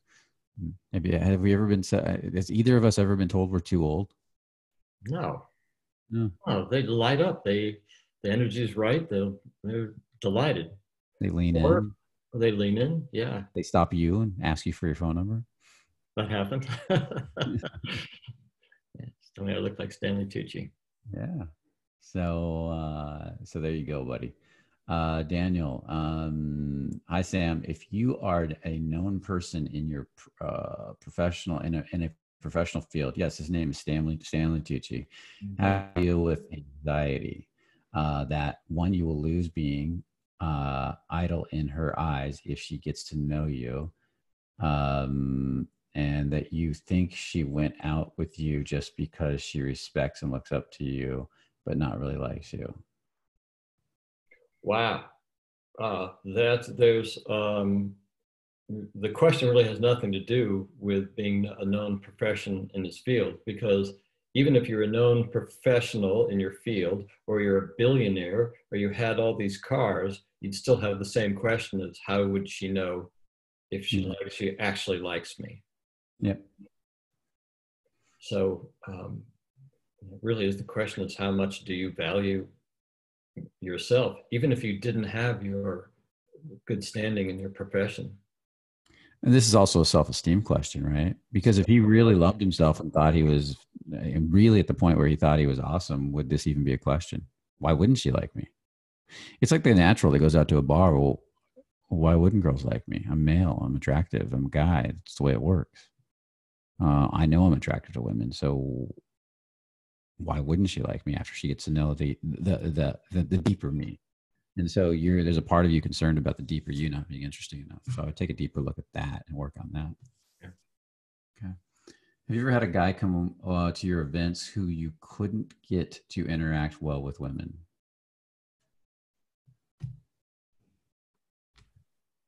Sure. Yeah. But it depends on what interacting well with women is. If they finally, for the first time after a 2.5-day experience, and they ended up awkwardly asking directions to a woman and she didn't slap him, and he just realized that's as far as he could go in that journey. It's rare that they don't get past that, but yeah, it depends what well with women is. Some guys will go, I did the experience and I didn't get laid. Well, did you not do well?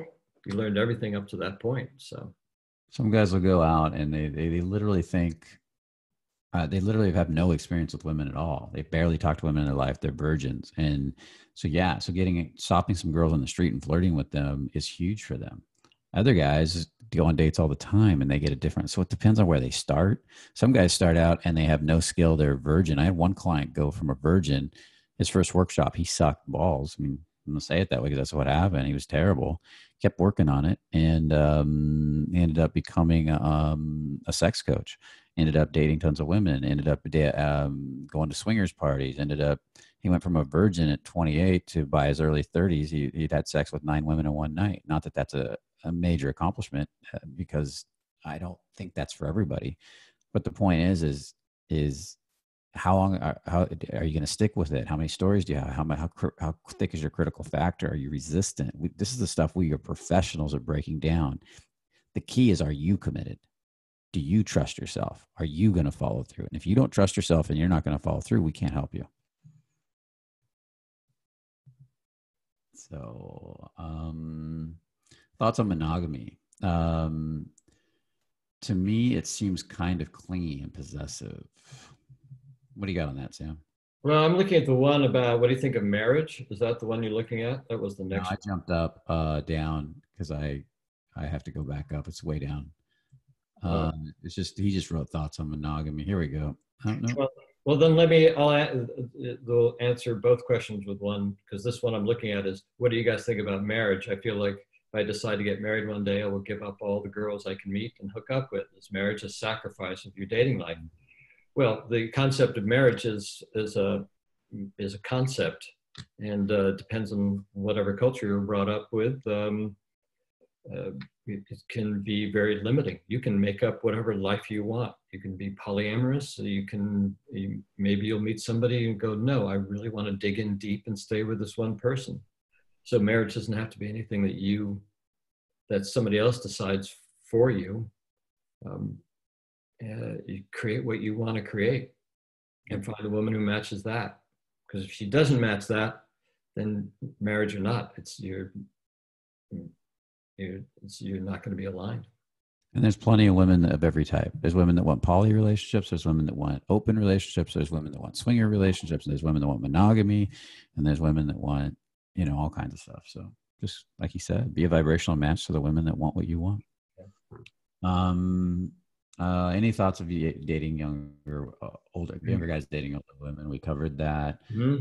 33, spent 8 years taking care of my mom. She died a year and a half ago. I'm sorry to hear that, Tom. I am new to dating again. How do I get back in the game with not a lot of experience dating? Well, I'd go back to what you're saying. Go out and say hello to people you don't know. Start expanding your life. Go around. We do indirect approaches. Make a commitment to go out 5 times a day and ask women what time it is. And feel and appreciate them. And be curious about what might be next or what the next question is. Compliment them. I'll just say, crack the door open. Open in a question. Well, don't you agree? Because what aspect? So I would say, to you, it may seem like a direct question, but to us, there's so many aspects to this question that we could go in. So get on the YouTube channel and devour all the videos. Yep. And there's tons of questions will be answered in there. Get on to take some of our online. We're about to offer a special on the online experience program that'll teach you tons of stuff. Take it. It's going to be a really good deal. It's not up yet. It'll be up in a few days. Consider taking a live experience after this is all over. If you can do that. These are the things that, you gotta understand what aspect of dating are you even good or bad at? There's so many aspects. So, and if you guys want to, here, I'll put my email address. And if you guys want to reach out and know more and connect with me, we can go from wherever you want to go, fill out some of these questions. So yes, the last call. So here's my email address. Awesome.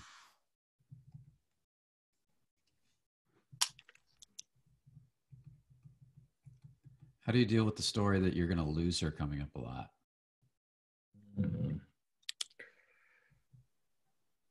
That's textbook abandonment. Yep. That's a sense of abandonment that you were carrying in your body even before you met her. True happiness and love is being able to set someone to have the freedom for people to live their own lives, and trying to control her or prevent her leaving you is wasted energy, and it won't allow things to blossom where they really could blossom. I agree. There you go. Do a lot of abandonment work. Just dig into it, release. Let's see. When I get a girl interested in me, I put pressure on myself that I have to get it right. And so game over. What should I do? Get it right.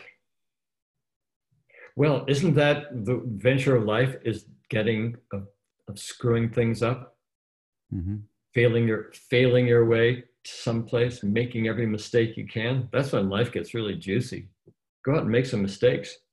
Go out and purposely make mistakes. See what happens. I'm going to give you an assignment. Okay. Rajarishi, and anybody that has this problem to go do it. For the net, go out, get online since you can't go out, but I want you to do this when you can go out and get rejected. I want you to collect between now and the next call, which will probably be sometime this week. I want you to collect at least 20 rejections online. And if you're online, you could easily collect 50. Like go on Tinder and see if you can figure out a way to get rejected. Figure out, say things that get rejected. You don't have to be rude. Just say things that you think. To be outrageous, be crazy. Don't be boring. Just what this will probably get me rejected. You know, you have really sexy ass. I think you look amazing in that skirt. That'll get me rejected. You know, do that type of stuff. And I want you to collect the literal rejections, and then I want you to get used to them and laugh. And then I want you to take each rejection and figure out how you can laugh at it. And when things, or if you can open it up, is do it with a friend and make it a competition. I've done that before. So you can collect 10 rejections.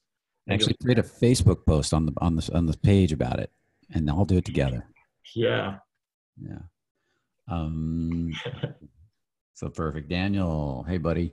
Another one. I teach music a lot. If I have a very young, beautiful student that I am sexually attracted to, doesn't mean I will hit on her, of course. How do I stay congruent and not hide what I feel? Weird situation.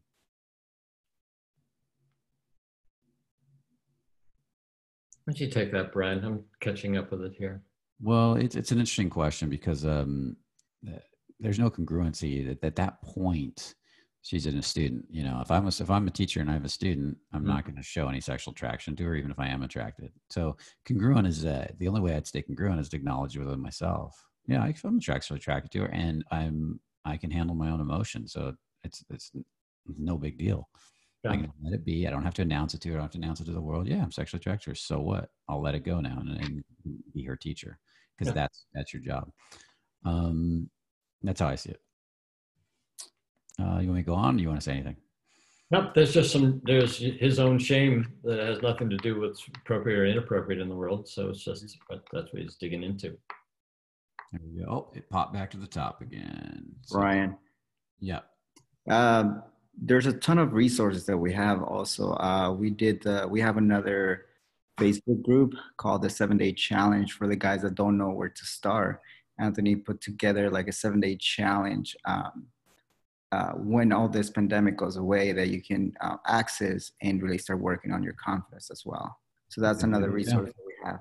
We have so 7-Day Challenge is great for guys that want to get started approaching women. Now, if you're having trouble communicating with women, they'll do a little bit of that in there too. So there's just different resources. Check them all out and figure out what resonates with you. And how would they find that one? It's called the 7-day approach. Put a link to it in the chat really quick. You still there, Jonathan? Yeah, I'll type it in. Awesome. Thanks, buddy. I'm not exactly an older guy. I'm only 30, but my wisdom is beyond my peers. I can hang and have fun, but I don't find much fulfillment and can't really build a connection beyond how they look. So it dies. How can I learn to appreciate them for more than their physical appearance? Well, I'll just say it. Sam. So this is why I really want you to answer this. There's a ton of pride in this question, which is, I am beyond them. Of course it dies when you see yourself as, I just have a feeling there's something underneath the pride that is a disconnect from other people. Happens a lot with guys with pride, don't you think? Brian, I'm above you. So there is a natural, you've disconnected from them before you've connected with them. How can they feel you? Pride is win lose. So there has to be a winner and a loser. I'm going to be the winner, or I'm going to be the loser, whichever you're addicted to. So can you let go of the pride, and can you drop into, I mean, one of the huge realizations I came with is that I could, no matter who even if I was dating a woman, even if I was just dating a woman or meeting her on the street or anything in between, could I find some part of me that can fall in love with her? Without strings, boy, that just changed everything for me. Wow, why don't I just fall in love with her eyebrows? Just find one thing, and maybe that will crack you open. Nice. And that's it. You could literally just sit at a like Third Street Promenade, a mall where women walk by, and you can sit with a gratitude journal and practice every day. Who can I be grateful for? And even the women you would least expect, what can I be grateful for from her? What can I be grateful for with her? Until it starts to come up in you naturally more and more. You might have to do that for several weeks to get through all that pride. How can I incorporate touch when talking to a girl? What's a good time for it? How do I get it just right? Oh, we had a great talk about this once. Touch is just communication, right? It's just a natural form. If you make a point, you touch someone on the knee. So just make touching people part of your world, because there's nothing wrong or right now with the social distancing. It's one thing, but I remember Zan talking about this once, Brian, about how women don't notice him touching them, but they do. It's light. It's not pulling. There's no pulling. It's just touching. Just here, look over here. Look, I want to share this with you. Just his hands are moving and he's just touching.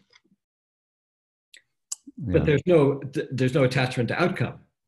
If you start touching women, wanting something from them, they're going to take a big step back.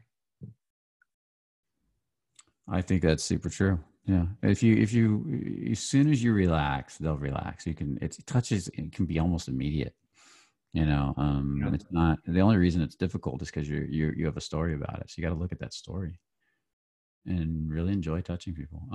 Let's go to Ike here. I have a problem meeting women. I have no problem meeting women online, but I've stopped doing that because I was using it as an excuse not to approach women. That's kind of why I stopped years ago. I stopped looking at Tinder. I look at it now because it's kind of fun just to flirt with people right now while we're stuck in COVID. In fact, I like meeting women out and in the world better, but I don't have the balls I once did in my 20s. I'm 45 now. What is the mindset that you have when you're approaching a woman in public that you're attracted to that enables you to do it successfully? I have this fear of being creepy or annoying. I love this question because it's awesome. We were doing all this approach stuff, with the approach workshop. And once you go through all your creepy stories and let them go, because you gotta stir them up and you're going to feel like shit. And once you let them go, it just becomes fun. It's just, you're just saying hi to people. It's not even beautiful women, beautiful women too. It's like, look how sexy she is. What's she like? Or look at that interesting person over there. What's they like? Or what's interesting about this person in front of me? As soon as you actually start getting genuine interest, whether they're hot or semi-hot, or they're somebody in general that's got a cool hat it just becomes so easy. Yeah. If you spend a day just walking around with pure curiosity about the world, and then you are actively curious about that, because curiosity isn't pulling energy. It's not pushing. It's just, well, where'd you get that? Who are you? It's the who are you energy of the world, which you want to tap into. Yeah, I agree. And that's what the approach immersion is about. We have an approach immersion where we take guys out that have a lot of stories about approaching, and we just take them through it. And they often will get emotional. They'll get sick for a while. And what's happening is all their stories about being creepy, weird, or being stirred up during this process that we take them through over days. And then as soon as it all lets go, it's like, oh, hi. And this lightness comes out of them, and the whole world changes their reaction to them. But they have to release all that garbage. The approach isn't one of those things. It doesn't just typically, I decided, it doesn't just typically let go instantly. There's a process of internal emotional detoxification that happens. So if you're looking for a quick technique, it probably won't happen unless you're closer to the answer than you think. Mm-hmm. I feel complete apathy towards women. What should I do? That's like, you got to do all the work, man. You got to get in workshops, seminars. You got to do meditation. You got to, you could look at it. If you think you need a therapist, get a therapist. You got to do the work. There's no one answer. What do you want to say? I know you just got to be the observer of your apathy first. It's awareness. Be curious about what's inside your apathy. Yep. Consider the releasing What do you not want to feel? Yeah. Consider the revealing process that's coming up, and consider reading Hawkins' book, Letting Go, too. Yeah. We're pushing this call to 2 hours because we're trying to get through all the questions, and we have fun doing it. So you can feel the energy. Let's get to Colin here. Would you suggest faking it till you make it? When you're, we already had this question. When you're in pride, when you're in anger and pride, or would you try to be in cap?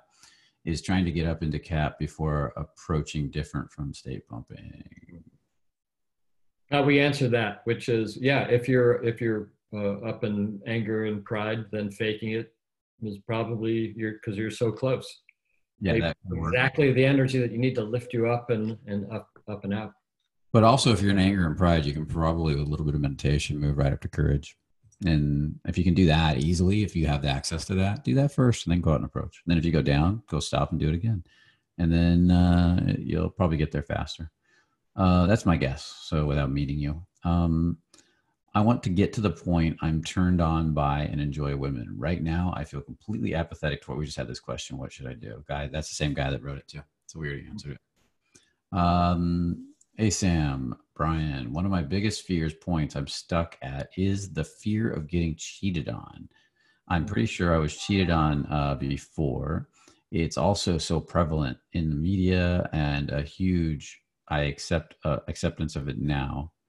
It's prevalent in the media. Well, David, basically, that I am losing my faith in women being faithful. How can I get over the fear and attract the right type of woman for me? End goal being to build a family. Wow. Yeah, can I chime in on this one? Yeah, Anthony, go.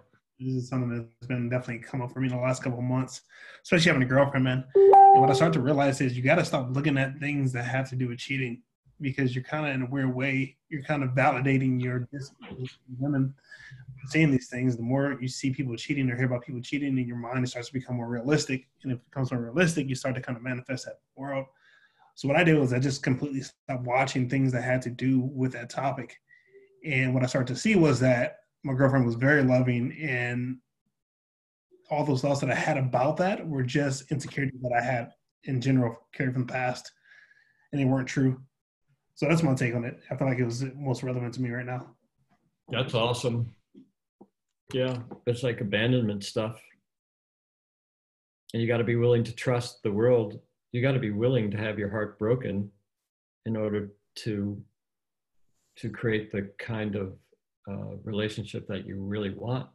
That's what Carl used to say to me all the time. You got to be willing to have your heart broken wide open to truly experience love. If you're not willing to, you'll always protect your heart if you're scared of being hurt. And then if you won't open your heart, you can't experience full love. Okay. I'm more able to consciously connect to my heart and my pelvis when I'm by myself. However, when I talk to women, I find myself back up into my head and I'm afraid to connect back to my body. What possible steps can I take to overcome this? Very common. Very common. I was thinking the same thing. Happens to me. Sure. Yeah. The more you are in presence of women, whether it's just an indirect approach or saying hello, you can feel your energy go up. Well, then just invite it back down in the moment, over and over again. Feel your feet on the ground, your legs. Repetition. That's what you got to do. You got to do it. It's over and over, man. You just do it over and over. Stand out near women in bars and practice coming back down, or in coffee cups, and sit down at the table next to them and come back down. And it's just it's 1% at a time. Don't look for a big gain. Get 1% better at it every day, and in no time you'll be awesome. Those big gains, you guys chasing those big gains, that's why you never get them. Okay. Whenever I see a girl that I would like to approach, I have noticed that I'll start thinking about what I like about the girl. then I freeze up and get cold feet and forget about going up to her. What are your thoughts on this? Did you do you actually forget about talking to her, or do you just choose not to? I think that's funny. I just say, you know, this is where Mystery got it right. Whenever you're brand new and you see a girl you like, within 3 seconds, be moving towards her and talk to her. Don't let the habit of anxiety build up in your body at all till you get comfortable with approaching. And then you can take your time and flirt from a distance. From the beginning, you need tons and tons and you need to approach everybody, not just the beautiful girl. Talk to everybody all the time. 3 seconds go, 3 seconds go, 3 seconds, till you start to relax. The first key to getting good with women is not getting good at talking to them. It's getting good at relaxing while talking to them. Then you can start working on skill sets. But if you can't relax, there's no skill sets to work on. So go, go, go. And we have tons of videos on techniques, on progressions for this type of stuff. We even have the online programs that have progressions, all kinds of progression. Get on the 7-day challenge. That's another one. So you want to say anything to that? No, that's what I was thinking too. How can you keep cool when you meet a person, a girl that you think is 1 in a million? Well, that's the definition of the scarcity mindset. Yeah. Well, you could also have the mindset of absolute abundance, where she is just, there are millions. If I'm meeting a girl this awesome right now, God, how awesome am I going to meet a girl next week or tomorrow? Because it's just, my reality is getting better and better. Yeah. Use your abundance. Get in the 7-day challenge and start talking to a lot of people too. The more you talk to people, the better you're going to get. Awesome chat, guys. Sam, have you ever been to Budapest? I have. I love been to Budapest 2 or 3 times. Love that place. I found the people very friendly and the women very open. Nice. I did love Budapest. I liked some of the castles. I liked some of the people, but it just overall, I wasn't. Yeah, I wasn't into it. Yeah, that's my movie. I'm not sure what he means by that. If you've had a threesome, how did you do it? Was it just living the fearless principles, or did you employ other methods? Randall. I have limited experience in threesomes, mostly because I don't really have a threesome desire. I found the whole thing a little confusing and not that sexy. So how did I do it? Oh, well, I know how I did it. My girl I was seeing, I brought it up to her and she said, let's go find a girl. So we did. There you go. That's the easiest way, is to get a girl that's into girls and then go get a threesome with her. It's harder to find 2 random girls out on a night and take them home, although it does happen. So if you can find a girl that's into it, you can go to, my first threesome was with a girlfriend. She was really wanted to be with women. So I took her to a swingers party that was really high end, and we ended up being with a girl from there that was just hanging out, a loner. And it was awesome. And we had a great time. She was a really cool chick. My chick was really cool. We had a great time. Now you got to be a grounded, solid dude. Your girl's got to trust you. She's got to know you're not going to make the other girl more important than her. You're not going to start looking in her eyes and fantasizing about her. So if she doesn't have all this trust in you that you can handle all that sexuality and not lose your mind, she probably won't do it with you. So until she knows you're a guy that can handle sex, and you're not going to make her less important than other, she's your number one. The odds of her doing it with you are slim to none, unless you're a throwaway guy for her and she just wants to have a threesome. Like, she met you, you're cool, I want to have a threesome, you want to have a threesome. But even those girls sometimes don't want you to bring in a new girl and suddenly think that girl's cooler than her. That's the big fear. The third girl, the girl you bring in, is the toy. And so you got to remember that. So that's just, there's different methods and different ways depending on people, different types of girls that like threesomes too, and their personality. So it's a big topic. So that's just a quick answer. Guy, my trouble is not communicating with women or hitting on women. It's loving women. I'm completely apathetic to them. I suffer at the presence of attractive women. What should I do? Watch revealing, releasing videos? That's some of the best seducers in the world, man. They're like that. I suffer the presence of an attraction. What should I do? The apathetic part, no. But being loving women and thinking women are amazing is awesome. You know, so.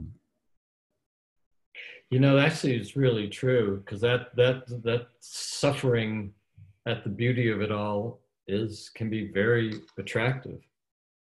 It's one of the most, it's Zan's personality type of seduction. So Zan Perrion seduces that way. He's madly women, thinks they're amazing, can't get enough of them, wants to be around them all the time. It's the consummate seducer. The apathetic part, though, is not. They're actually the opposite of apathetic. They're so expressive and you're beautiful. Look at you. Oh my God. And they're completely unattached to outcome to be that way. I'm in love with you. You're beautiful. And I'm totally unattached to outcome. So I can tell you you're beautiful all day long. And you know I mean it because I get turned on. And you also know I'll probably be gone tomorrow. And it has this weird effect on women. Read, get online or get the book, The Art of Seduction by Robert Greene. And there's a chapter on the rake, R-A-K-E. Listen to it, read it, play it online.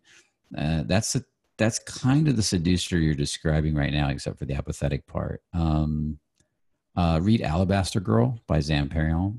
Mm-hmm. And see if these resonate with you. I get the feeling if you can release on the apathy, maybe this is the direction you would go in. So check it out. Right. So we got two more. We're going to end two or three more, and we're going to run through these because we're way over time. We're killing this one. How do you deal with not losing control of your anger? I made a few mistakes. Want to take a stab at this, Brian? Yeah, go for it. No, you go ahead. I need to take a stab at it. Okay. Yeah. You have to get in touch with your anger. You have to stop making your anger wrong. And people that repress their anger, push it down, or make it wrong, lose control of their anger. So when you can start accepting, even 1% at a time, that you have anger in you, and you can start realizing you can handle it, and you can practice handling it, whether you're punching a bag, doing some push-ups, but then you even want to get beyond that. And you want to get to where you can feel it run through your body. And then slowly start, as you welcome more and more anger through a releasing process, read the chapter on anger and letting go. Then you can start to, by Hawkins, then you can start to slowly start converting the anger into courage. You know, as you can handle it more and more, instead of it being me wanting to lash out at the world, it's me choosing to work with the world. You know, and that's a really powerful come from. So I'm trying to answer these fast, man. I could give a whole homework assignments, all kinds of stuff. So I'm just going to run through these. We need to finish up. So did you want to say anything to that? No, embodying your anger without like, everybody says to pound pillows or scream or shake the wall. If I just feel my anger and let it fill my body, it starts to transmute into power. And that's the quickest way, and starts to burn through a lot of stuff. Yeah. It's you got to get to where you can consciously look at it and realize you can handle it, and that's a little bit at a time. That's the process of that. Welcoming up a little, 1%, another 1%. So a lot of this comes back to the 1% rule. Okay, we got two more questions. One is, hi, my biggest fear is the fear of the girl saying nothing, just brushing me off. Well, do you want to say something to that? That used to be my biggest fear too. It's just like standing there with your dick in your hand. It's just repetition. Approach women where they can't say nothing. Ask them questions. They're not going to say nothing to a question. So it's all it's all energy. Yeah, we do exercises like this in the week-longs, actually, where we have women be rude, say nothing, and you practice grounding them and containing them and having fun anyways. So life-transforming. Did you do any of those, Sam? No. Oh, they're so life-transforming. Sometimes we get 3 girls. We've been lately getting 3 girls in front of a guy, going at him.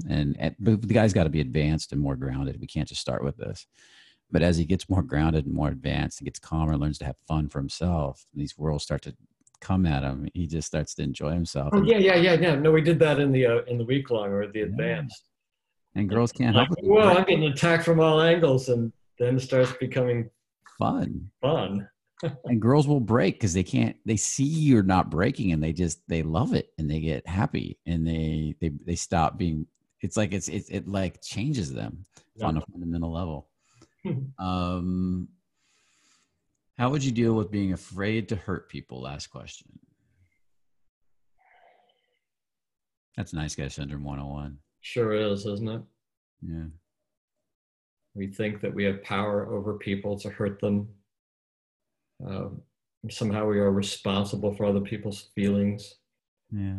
Yeah. I just say read No More Mr. Nice Guy right now. That's the first thing that comes up. I would too. Yeah. And then go from there. Get it and check out some of the Nice Guy videos we have on YouTube, things like that. Where we break it down more. Okay. But there's a belief behind that, Brian, that other people can hurt him. Yep. And well, how responsible you want to be for your own internal world. Or if he hurts somebody, he's a bad person. I think I'm a bad person. Right. Okay, guys, it was awesome having you. This is the longest call I think we've done, and I really wanted to just I don't know why, I wanted to push this one because it's technically the last call of 3 weeks, and we did it, and I know we lost some people, but you guys are dedicated, so we still got a good crowd. Love you all. You're all awesome. Sam is awesome. Sam's got the big heart, and he's just dedicated to be here with me. Maybe we'll actually put that podcast together, but I don't think we'll run it at 2 hours. So with that said, guys, make sure to like, subscribe, put some more questions into Facebook. Let's get this thing, let's get Facebook going, get onto YouTube and like and subscribe, put the questions in there. It really helps the algorithm. Make sure to share because it helps so much to get the word out there. And I love all the comments you guys are putting right now. It's awesome. And hit that bell notification button on YouTube if you're on there. And that's pretty much it. I think we're out of here. Are you good, Sam? Do you need to say anything? And I'd just say that, I know all these coaches that they're all, if you're a part of that Facebook group, 21 Days of Freedom, reach out to them, ask them questions. You vibe with somebody, and if it's not me, it's probably Anthony or Josh or you. So use us and say hi. There you go, guys. These coaches want to be used, so use them. Get out there, use life. Right. And so again, you guys are awesome. And remember, only the confident really live, and we are out of here. Cool. Good night.